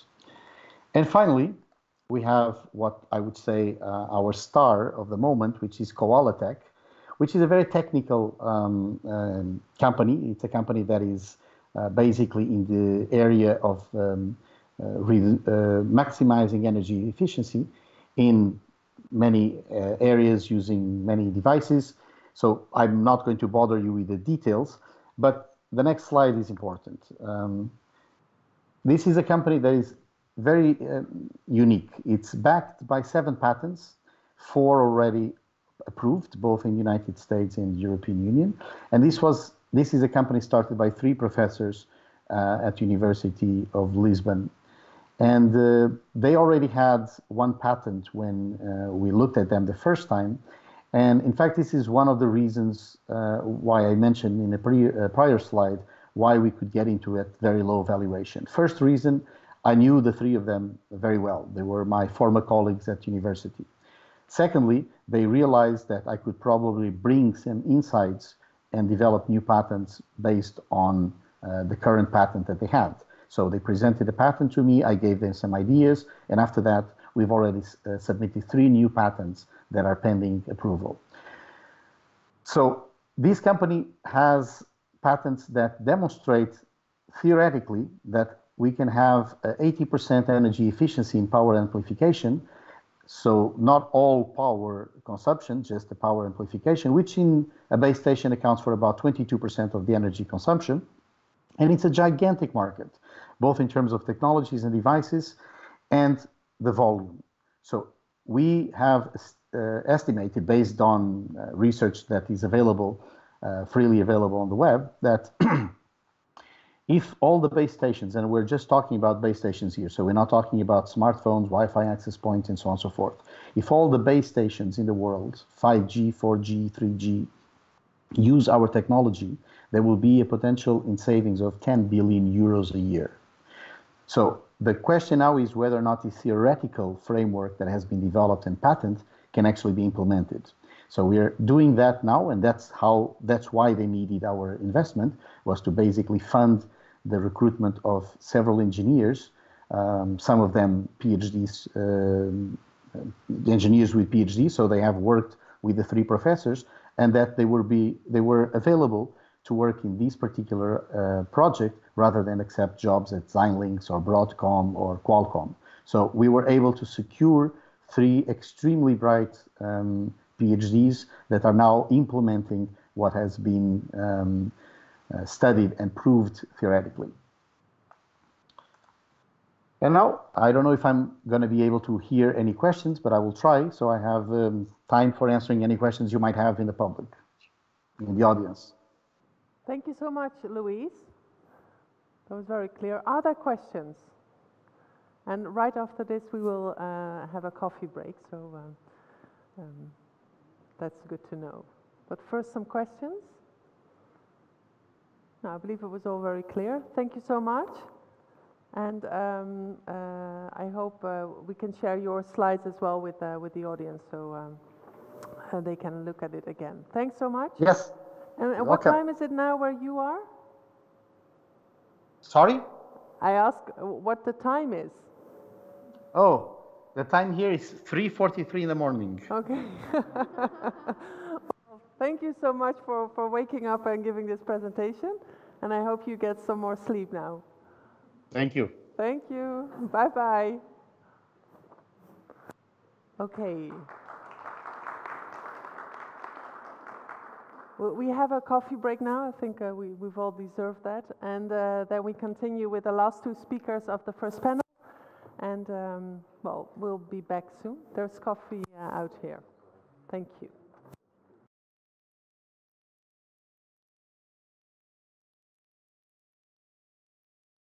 In order to make it in time for the roundtable and the lunch. So I'm asking the panelists to make their presentation a little shorter, and you will help them, tell them when the time is nearly there.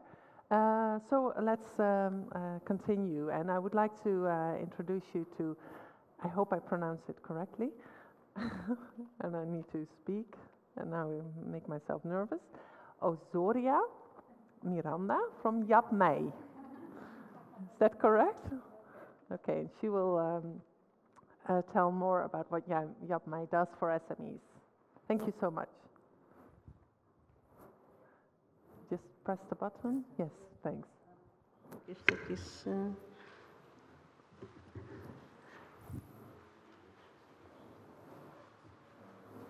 Não é esta. É a do Maio.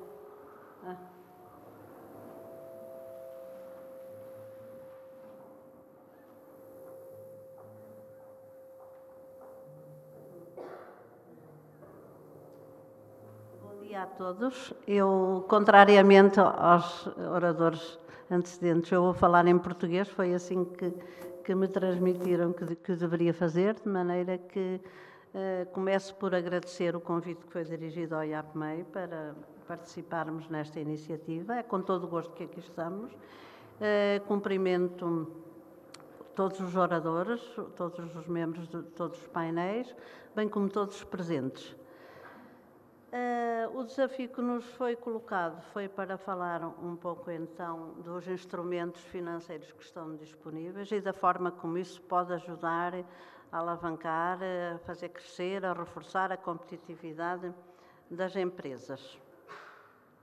Antes disso, eu gostaria só de deixar-vos umas breves notas sobre o que é o Maio. O Maio é naturalmente que aqui em Portugal a maior parte conhece, de qualquer modo, neste contexto, gostaria de dizer que é um instituto público, que tem a autonomia financeira e administrativa, tem um património próprio e que visa essencialmente apoiar as empresas nas suas lógicas de crescimento, na inovação, na internacionalização e, portanto, de um modo geral, procurando acompanhar as empresas desde a sua fase de nascimento ao crescimento, à revitalização, em todos os contextos. Alguns números só para contextualizar. Portanto, fizemos 44 anos, temos uma estrutura que é maioritariamente com quadros técnicos licenciados, temos 12 delegações regionais no país, de modo a procurarmos estar mais perto das empresas. O objetivo e o foco é exatamente a proximidade regional e daí as tais 12 delegações. Temos algumas áreas em que estamos particular, a que damos particular enfoque, desde logo a proximidade regional e o licenciamento, mas também o investimento, a inovação, o empreendedorismo e a capacitação. Estas são efetivamente as nossas principais áreas. E temos um conjunto amplo de produtos e serviços, inclusivamente no nosso site temos um catálogo de produtos e serviços que podem visitar e onde estão lá especificados todos os produtos que desenvolvemos nas diversas áreas funcionais. Entrando propriamente neste tema e de modo a que efetivamente sejam desenvolvidos e promovidos produtos mais adequados à situação das empresas, nesta matéria começou por ser efetuado um diagnóstico ao nível dos financiadores e o que é que evidenciou? Que efetivamente existem dificuldades ao nível dos financiadores de captação da poupança, os bancos têm também uma grande pressão ao nível do capital regulamentar, há insuficiente oferta de crédito e há uma grande aversão ao risco de PMEs por parte dos financiadores. Este é o contexto efetivamente existente ao nível dos financiadores.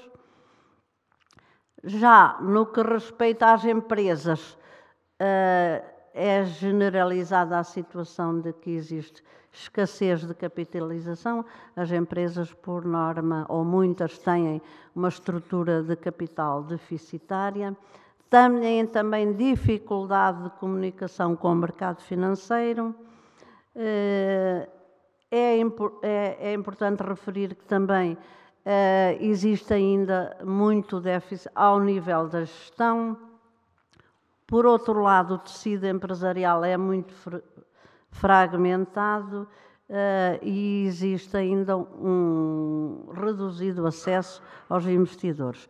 Este é efetivamente o contexto e o diagnóstico no que respeita às empresas e daí que os produtos desenhados tenham naturalmente em consideração estas circunstâncias e procurem atenuá-las e tornar-se mais adequados. Por outro lado, sabemos que existe muita dificuldade em captar poupança e aplicá-la nas empresas e por isso mesmo as políticas públicas têm procurado atenuar esta situação. Por um lado, no que respeita à dificuldade de obtenção de crédito através de mecanismos como sejam a garantia mútua e também ao nível do processo do reforço de capital das empresas, através do capital de risco, através dos business angels e outros instrumentos. Relativamente às soluções de financiamento, portanto, estas soluções podem revestir-se sob a forma de incentivos financeiros e incentivos fiscais, mas podem ser também soluções ao nível do capital. Já ouvimos os oradores que me antecederam, e com enfoque nos business angels, no capital de risco e no crowdfunding.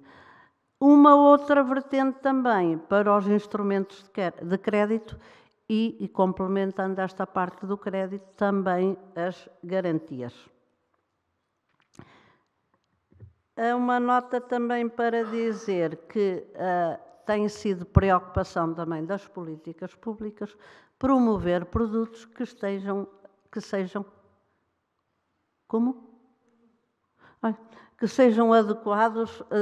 adequados às diferentes fases da vida das empresas, desde logo para promover o empreendedorismo, mas também para fortalecer as empresas numa fase de crescimento e muitas vezes também em situações de revitalização. A estratégia que tem subsistido também à promoção destes instrumentos visa essencialmente o reforço do capital, face ao diagnóstico que foi apresentado. Esse reforço de capital muitas vezes acontece sem alteração da estrutura financeira, mas pode acontecer também com a abertura de capital a novos investidores. E daí os instrumentos também de que já falámos. Uma outra preocupação, ainda no âmbito do reforço do capital, tem a ver com a promoção de incentivos fiscais associados efetivamente a esse reforço de capital, merecendo aqui destaque o alargamento da remuneração convencional do capital social. E o que é que isso permite? Permite, na prática, deduzir ao lucro tributável e ao longo de 6 anos o valor de 7% do aumento de capital efetuado, ou seja, uma empresa que faça um aumento de capital de 100 mil euros, na prática pode, nos 6 anos imediatos, acabar por deduzir ao lucro tributável 42 mil euros, o que efetivamente já é um incentivo interessante.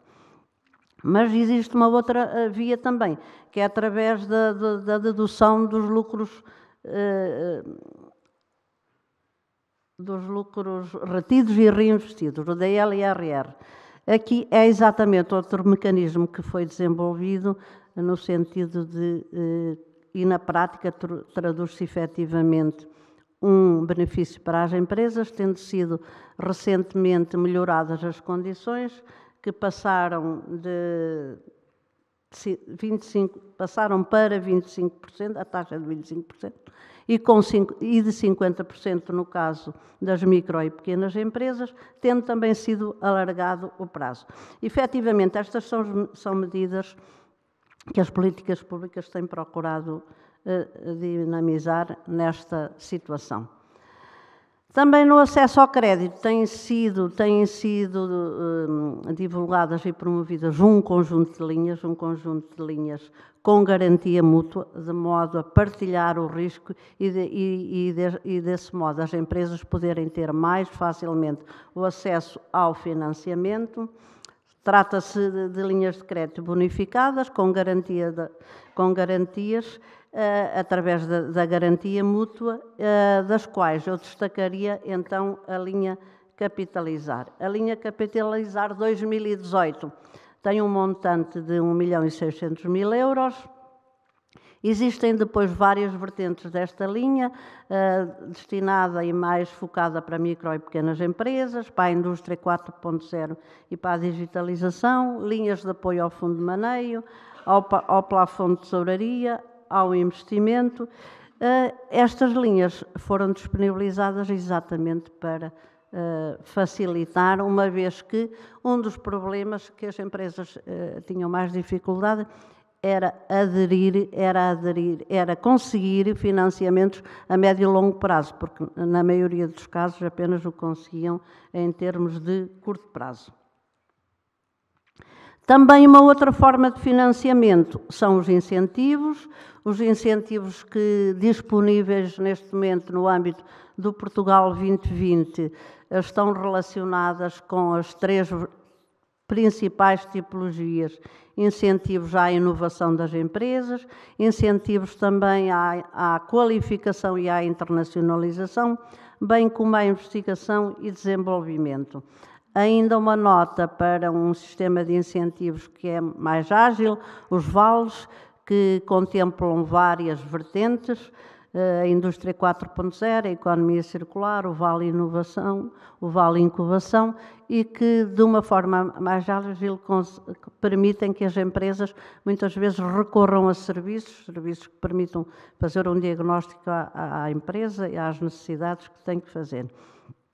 Uma nota também para o Programa Europeu, para o Horizonte 2020 e para o COSME. Para terminar, gostaria só de deixar aqui alguma ênfase quais são os principais objetivos que têm estado subjacentes às políticas públicas no âmbito dos instrumentos financeiros, desde logo o reforço da capitalização, mas também a diversificação das fontes de financiamento, melhorar as condições de crédito, a abertura de capital a novos investidores, portanto, entre outros, de modo que, efetivamente, todas as empresas, ou uma boa parte das empresas, consigam ter acesso a estes meios que lhe permitam investir, reforçar os investimentos, diversificar os investimentos e, deste modo, tornarem-se mais competitivas. Muito obrigada, era isto que eu tinha com este tempo. Muito obrigada.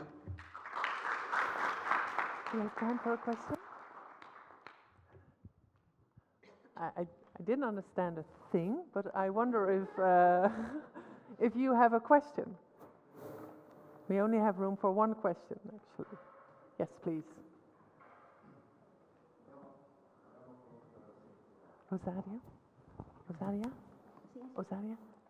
A question. Olá, bom dia. Uma pergunta muito simples e prática. A entrada no capital de investidores de capital de risco, por exemplo, pode alterar o estatuto PME da empresa ou existe alguma legislação específica que, para este tipo de investimento, impede essa alteração? Pode repetir, por favor, que eu não ouvi mesmo o início da questão. A entrada no capital de empresas de capital de risco, por exemplo, pode alterar o estatuto PME ou existe alguma legislação específica que faça com que não exista essa alteração em função do tipo de capital? Pode alterar, isto é, a empresa tem a sua natureza jurídica, não é? E com a entrada de uma empresa de capital de risco, à partida, a estrutura jurídica da empresa, eu não sei se percebi bem a questão. Sendo direto, uma microempresa de repente pode se transformar numa não PME? Numa não PME? Sim. Por força da entrada de sociedades de capital de risco? Depende. Ou, alternativa, existe alguma legislação específica que preveja estas situações, fazendo com que o estatuto PME não se altere? Pode haver muitas situações em que se mantém, não é? Depende efetivamente da dimensão da empresa, depende já, não sei se concretamente está a falar numa PME, não é? Por força da entrada da empresa de capital de risco, efetivamente pode haver alteração, principalmente só por causa das participações, julgo eu, não por causa dos outros. Por causa dos outros parâmetros, se bem que normalmente as capitais de risco participam sempre com uma percentagem minoritária, não é? Minoritária.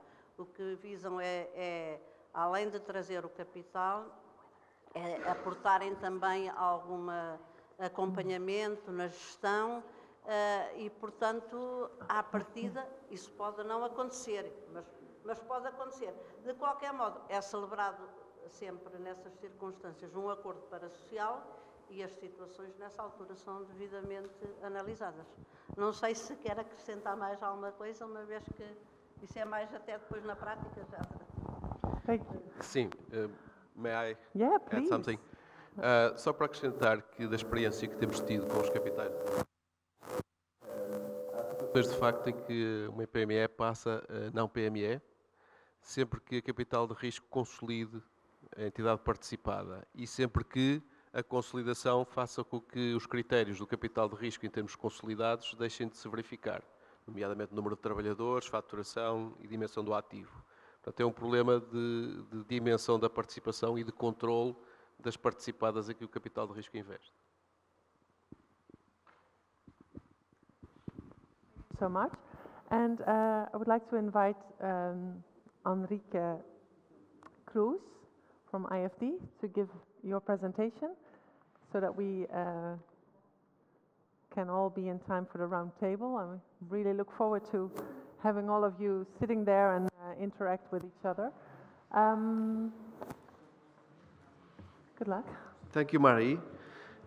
Is that the right pronouncement? I listened to it. Yeah, well, I will start. I'll try my best. I'll try my best in English. Presentation is in Portuguese, yeah, so we can do both. No, okay. You can do, please. Good morning, everyone. It's a pleasure to be here on behalf of IFD. Thank you to Altfinator for this initiative. It's really important that this type of events happens more and more here in Portugal because we feel the need that in Portugal we may develop an alternative financing system to the traditional banking system. As we know, the Portuguese banking system has suffered a lot in the recent years, and we know that when troubles happen, the banking system needs to be more careful.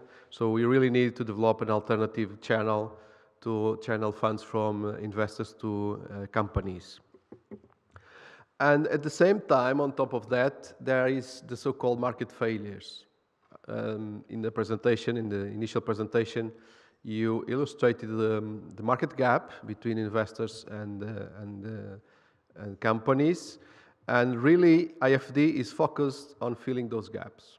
That's our mission. So, if I may start, I have 45 slides, but I promise I won't take more than 10 minutes. So, IFD is a fully state-owned company, and it is really focused on facilitating the access to finance to SMEs. So the idea, and particularly the long-term financing to SMEs. So the idea is really to contribute for companies to stabilize their funding structure, their balance sheet in terms of financing. So we are looking after solutions to contribute to this goal. I already said this, we have 100 million equity in our balance sheet that we are leveraging, as I will show in the next slides. For the time being, we have 534 million assets under management because we developed two types of activities. The first one is fund management. We manage an equity fund and a debt fund. Those add up to 535 million. And we also have, so far, achieved to channel 624 million to companies. So IFD is quite a young institution. We were set up in 2014, but so far we already achieved this amount of money to be channeled to SMEs in Portugal.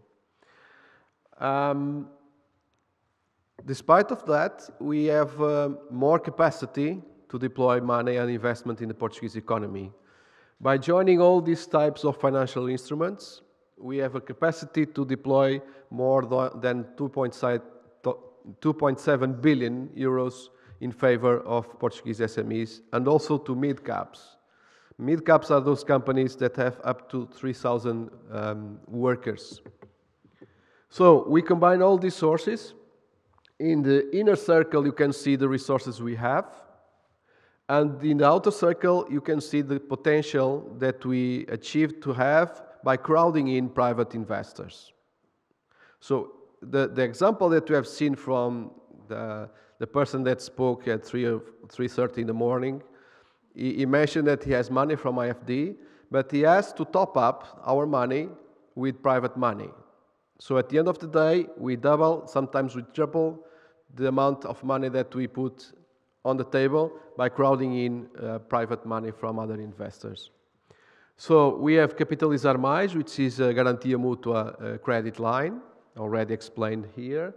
We have Capitalizar Mid-Caps, which is really a credit line, just funding channeled through Portuguese banks in favor of companies, particularly focused on long-term financing.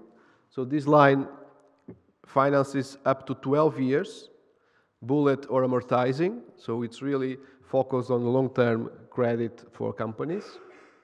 We are ready to launch a Restart and Modernize program, which is dedicated to companies that successfully restructured their debts.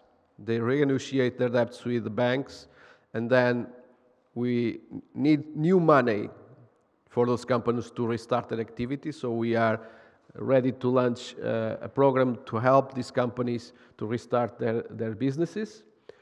And I think for what is important for today, we should talk about VC, Capital de Risco, 200M, and also Portugal Tech and Business Angels. Those are the instruments that we have for equity investments. I will skip those ones. It's more about our strategy. It's not important for today. Just to illustrate the network of partners that we already have. So we partner with 14 banks on commercializing our credit and guarantee lines. We have selected 15 VC managers, 59 business angels partners, and we also partner with the European Investment Fund, and we attract money from the European Investment Fund to match our own funds, and also with the National Mutual Guarantee System for the guarantee lines. So it is a very dense network of partners that we attracted to channel money to companies. Internationally, we try to look after money, funding, from a really large set of institutions, which are called multilateral institutions. So we try to cooperate with other promotional banks. We are a promotional bank as well. So we try to partner with them in order to learn from them other successful stories about channeling money to companies, but also in some cases to access funding from EIB, the European Investment Bank, from CEB, the Development Bank of the Council of Europe, from EIF, from ICO in Spain, and from others. So we have the capacity to access very cheap money from these institutions because they are AAA rated, and also long-term financing because these institutions provide long-term financing. And this is the core slide for today. This is how we operate. So we operate exclusively as a wholesale institution. Okay? So this illustrates how we operate. We are in the left of the middle. IFD logo represents our balance sheet, and the logos below it represent the two funds that we have under management, where those 535 million are. So we partner with all these institutions on the left, including IAPMEI, that made the presentation before. And these institutions on the left, they mandated IFD to manage money in favor of the companies. So we have money from the operational programs of the Portugal 2020 that instead of being provided through grants, as it was the case in former periods, this money now is channeled through financial instruments, through financial solutions to companies, meaning that this money is leveraged because it attracts private money. Okay? And also funding, as I mentioned, from EIB and from CEB. Then on the right-hand side, in the center, you have the partners. IFD selects partners to attract private money, but also to operate the financial instruments that we design. So IFD is looking after what we call the market failures, those situations where companies do not access funding in fair terms. And to provide those instruments to companies, we don't do it directly to companies. We select business angels, we select VC managers. Portugal Ventures is one of them. We select banks, and we partner with the National Mutual Guarantee System, which are the retailers of our model. Okay? So we ask them to collect money from private sector, and then we add up to that money, this money that is entrusted to our management by these left-hand institutions. And of course, the money is intended to be deployed in the economy through this process. So, all in all, what we do is we look at the right-hand side and look for market failures on access to finance from companies. We select the retailers, and we negotiate funding from these left-hand institutions. We are focused on long-term access to finance. So we have a credit line which goes up to 15 years, with up to 4 years of how do you say, you don't pay the principal in the first 4 years, grace period. We have guarantees through the mutual guarantee system that gives up to 80% guarantee of a loan to a company. And again, it's financing up to 12 years. And we have equity instruments. About this solution of equity instruments, I will only use my remaining time to illustrate a type of transaction that we can do with business angels, for example.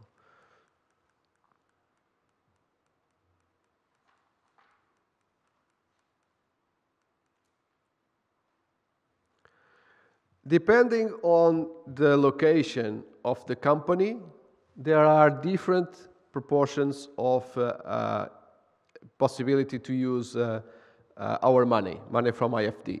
So if you have an investment in Lisbon, the retailer knows that he can use up to 40% of the investment with our money, and he needs to raise the additional 60%.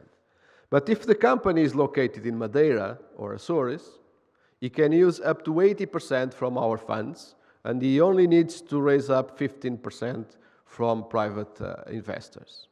And let me just highlight Madeira and Azores, because we are now in a process of selecting 6 business angels to operate Madeira and Azores, and the deadline is the next 3 of June.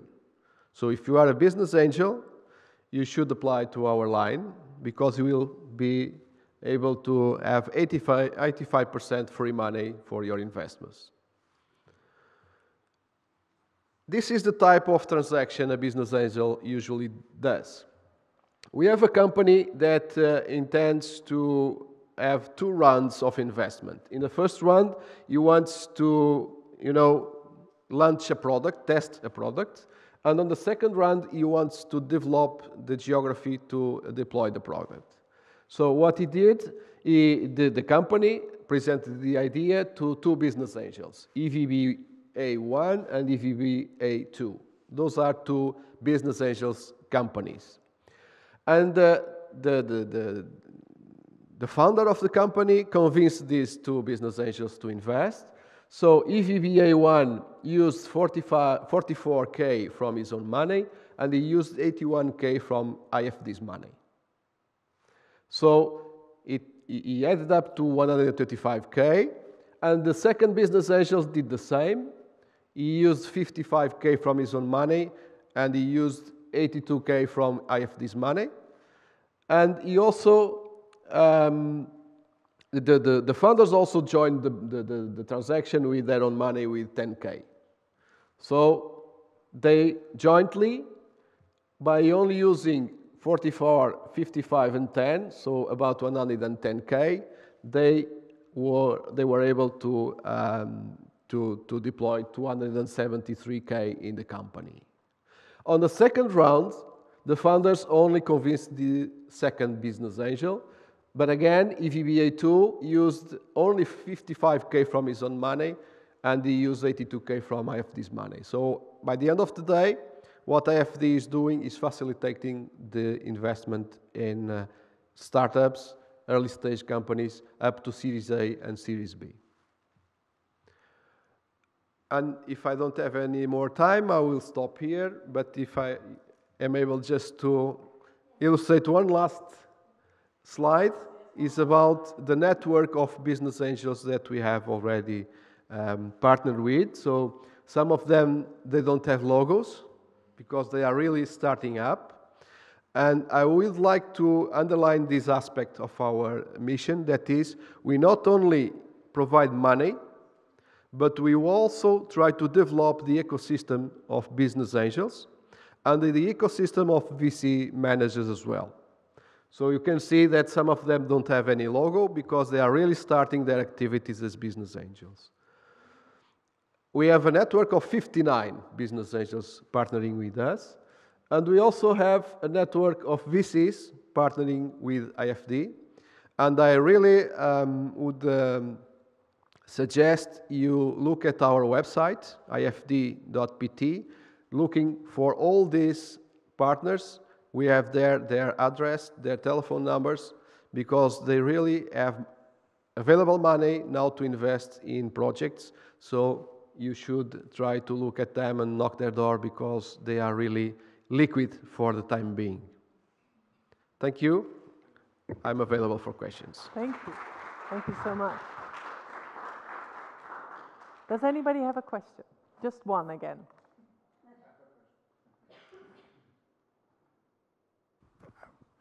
In fact, I have two questions. Yeah. Okay, the first question is there any way to go directly to IFD, not using this intermediation? The second question is what you mean about free money. Thank you. The first one is easier. It's easier. We are a wholesaler, as I said, so we don't have branches. But we have a commercial team that is able to try to help you if there is the need. So, but our help would only be about if the project is eligible or is not eligible to access these funds. And then what we will say is, now you have this list of retailers that you can work with. But we can help you on saying the project is eligible or is not eligible. Okay? About free money. Free money. How do we operate? For business angels, what we do is we contracted with each of those 59 business angels a facility line, which is, I would say, an equity facility line. So we lend the money to the business angel, but the business angel will pay depending on the performance of their investments. So if the investments go wrong, he is not liable to pay back the money. Okay? But if the things go well, we profit in partnership, pari passu, with them. Okay? And the venture capital is the same model. So the only difference is that instead of a loan, what we do is that we have shares of the fund. Okay, so we are an investor, an LP to the fund. And again, if things go well, we profit pari passu. If things go wrong, we lose pari passu. Thank you so much. You're the next speaker. Okay. We speed it up. I'd like to introduce Adriana. Can everybody hear me? Yes?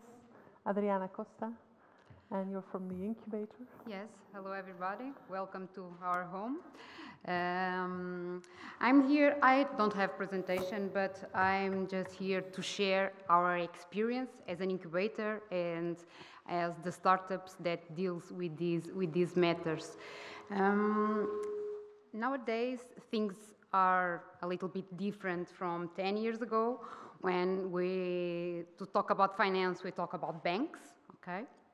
And some incentives to create their own job, but always related with banks. Nowadays, our startups, everything that my colleagues told before, I can say and I can share with you that is what happens with our startups. So starting with, Filipe talked about the 4 Fs, okay, and we realized at the beginning the startups need the 4 Fs. Nowadays, the entrepreneurs that come to us, they have less money than they had 5 years ago, 5 years before, you know. So they need other support, they need other finance to their project. So the incubators help these entrepreneurs to try to find the best way for them to get the money. At the beginning, before we talk about business angels, venture capitals, and crowdfunding, they start by their own work, okay, trying to have a low burn rate at the beginning. So we tell them about the incentives that they can use. And when we talk about incentives, we can talk incentives that May told us about, like incubation voucher, like startup voucher. We can talk about incentives related with hiring of people. Most of startups, the biggest amount of the investment is related with people, and there are many incentives related with this. Sometimes startups don't know, but if they know and if they can use them, they can reduce the amount they need at the beginning. We can also talk about the incentives of Portugal 2020 that it's used for all of our startups. Of course, at the beginning, they usually use research and development incentives, internationalization incentives, but to get along with these projects, they must have some money of their own, and that's where the business angels get in, and also some credit lines from the bank also get in because they have special conditions to these startups that have Portugal 2020 approvals. Also, at the beginning, we have many companies who go to crowdfunding, okay?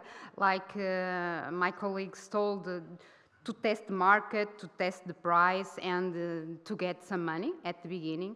We have some experiences, maybe five of our startups had already tested this funding way.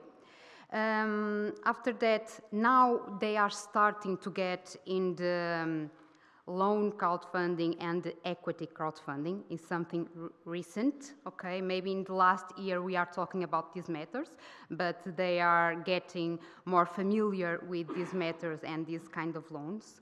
Of course, that when we talk about business angels, it's not easy for them, or it's not easy for them to get finance from business angels, okay? They must have metrics. The project must have some scalability, a good business model, it must be repeatable, and sometimes it's not easy, okay? But we try to prepare them before they go to the business angels, okay? And the incubators and the incentives that exist helps them to present their projects to business angels. After business angels, we talk about venture capitals also. Of course, when we're talking about startups and incubators, usually at the beginning they stay here for 3 years, then plus 2 years. So it's not very easy, to talk about venture capital in these first 3 years, okay? But we keep on talking with our startups, and the startups that are in venture capital right now that pass through the incubator are not in the incubator already, okay, but we have the experience. This experience is very important because the entrepreneurs, they share the experience with each other. Relating with this project, the Altfinator, I think it's a very important project for us, incubators, for us technicians, and for the entrepreneurs, because we are the ones who pass the message to the entrepreneurs, because I think the most difficult thing is entrepreneurs, they are too focused on their projects, and they don't need to know all that exists, but they need to know where to, the door to knock, okay, to have the answers and to help them in this process. So we have many, maybe 40% of our companies, they have Portugal 2020 incentives, 30% have business angels investment, 20% went through a crowdfunding platform. So I think this was the message I wanted to share with you, that the things that my colleagues told about happens during our day in startups and with our entrepreneurs. So if you have any questions, you can ask me. I'm trying to get up the schedule. Ditto. Great job. Thank you so much. Does anybody have a question? Oh, that's good. Great job. Thank you. Great. Thank you so much. Okay, this is the last presentation before we proceed to the round table and we all talk to each other. I'm really interested in this story. And your name is? Johnny. Johnny, thank you for helping me there. And please introduce yourself and your experience with the funding. Thank you. I will try to be as brief as possible. Great. First of all, thank you very much for the invitation and the opportunity to be here. And I'm here on the behalf of Montes. We are not an enterprise, okay? So we are a nature conservation NGO, non-profit nature conservation NGO. So we basically depend, we don't have a financial model, so we depend on the money that our associates, our members put in the association. We depend on donations, but I will talk a little bit about it later. The thing is, we started in 2014, and the association was created with a very specific goal. That was to manage land in practice. And this was because Portugal has a general management problem when it comes to the territory, which is the abandoned land. And Montes started as someone trying to give a response to that. So, manage land to boost biodiversity, especially abandoned land. And at the time, we didn't know how we could manage land. So, the first thing we did was a crowdfunding to buy land, so we could manage it. When you're talking about nature conservation, you need long-term results because nature doesn't work as fast as us.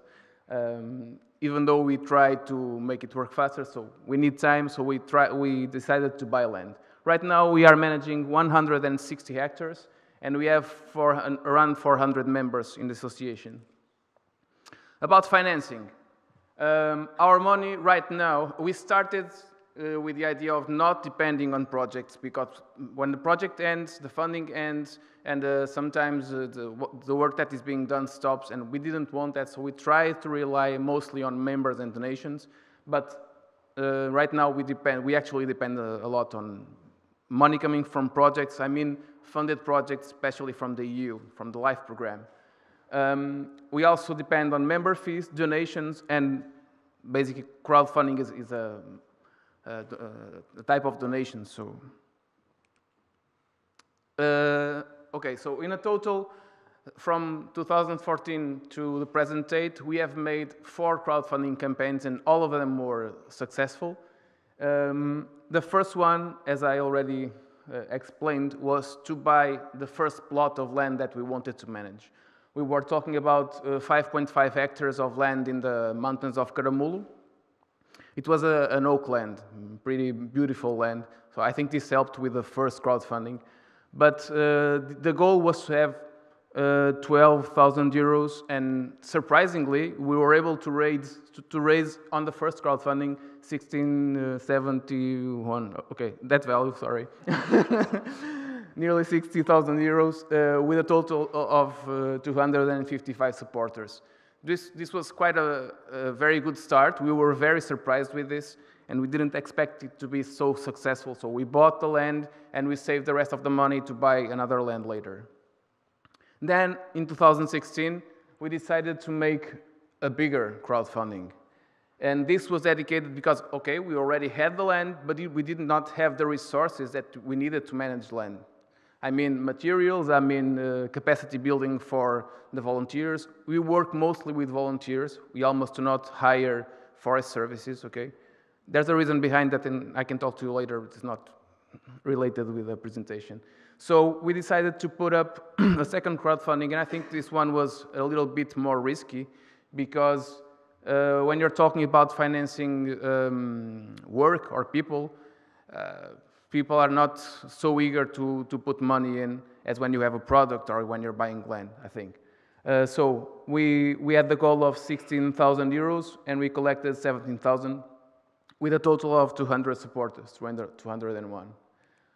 The third one was a very small campaign, but it had a very attractive idea behind it. I will explain it very briefly. That is the drawing of a jay. A jay is a bird that picks up seeds from oaks, and they naturally store it on the ground, okay?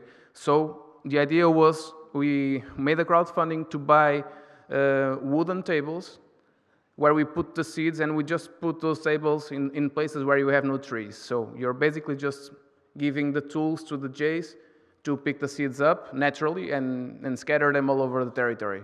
So it was a very cheap product. It was just wooden tables. And it was 2,300 euros. We overcame that value. with a total of 115 supporters.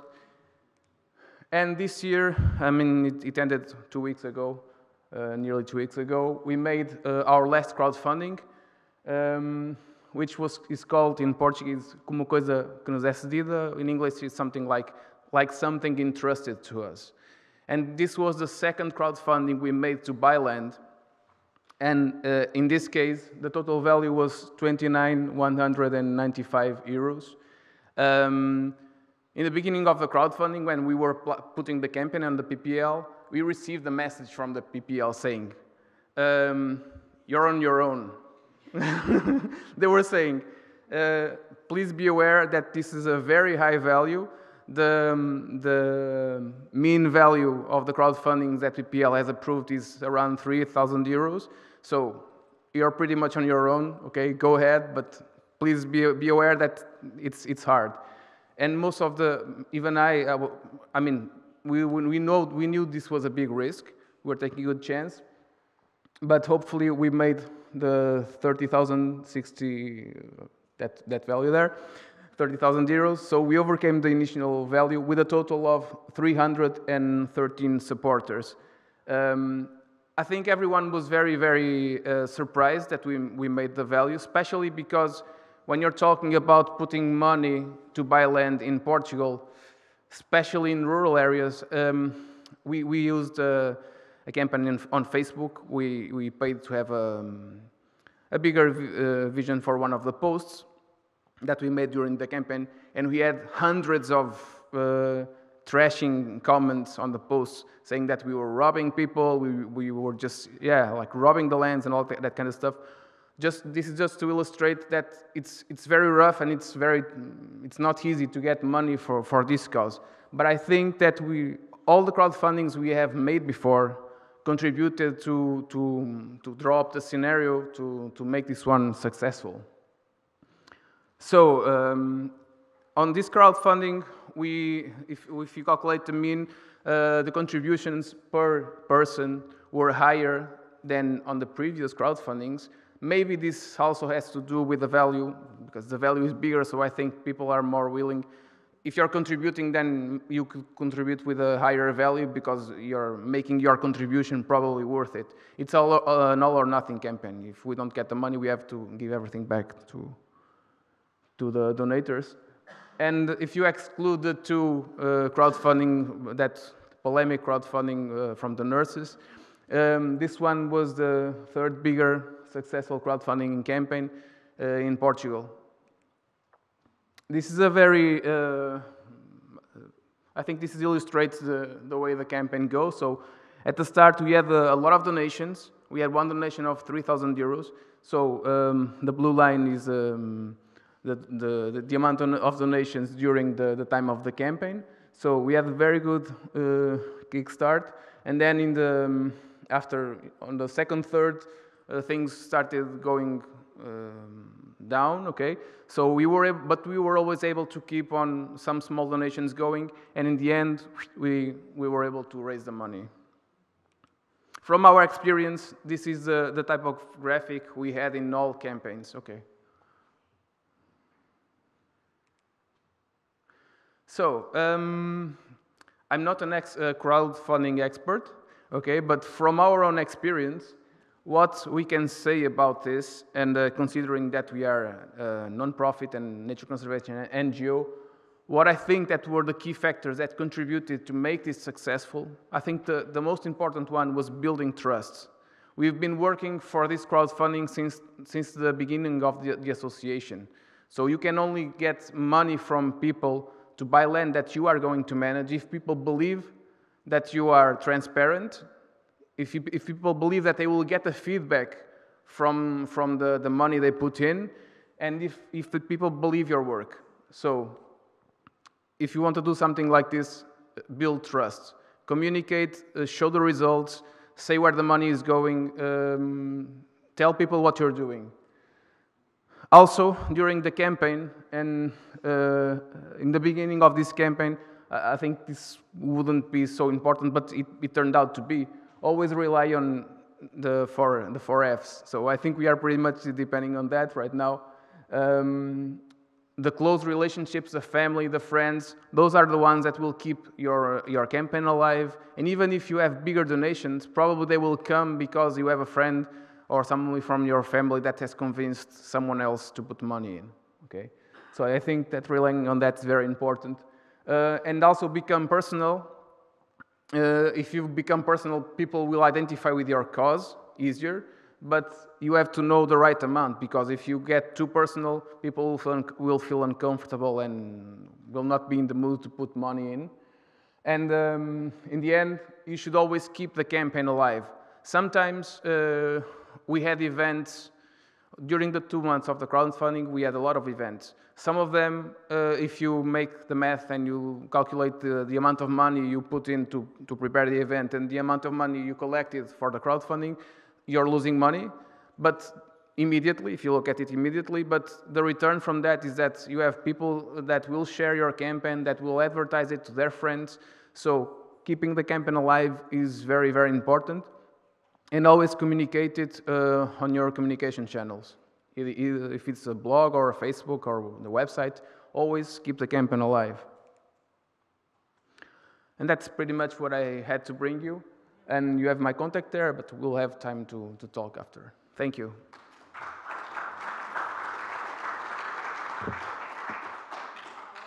Very impressive. And the first thing I want to tell you is, you told us that you are not a crowdfunding campaign, but you are a crowdfunding expert. I mean, so I think it's very important also with the goal we have with this workshop today is you should really consider yourself an expert and share your lessons learned, because that will help so many others. Very impressive. Yeah. Now we move on to the round table. So I would like to invite all speakers to come and pick a seat. And we'll see if we can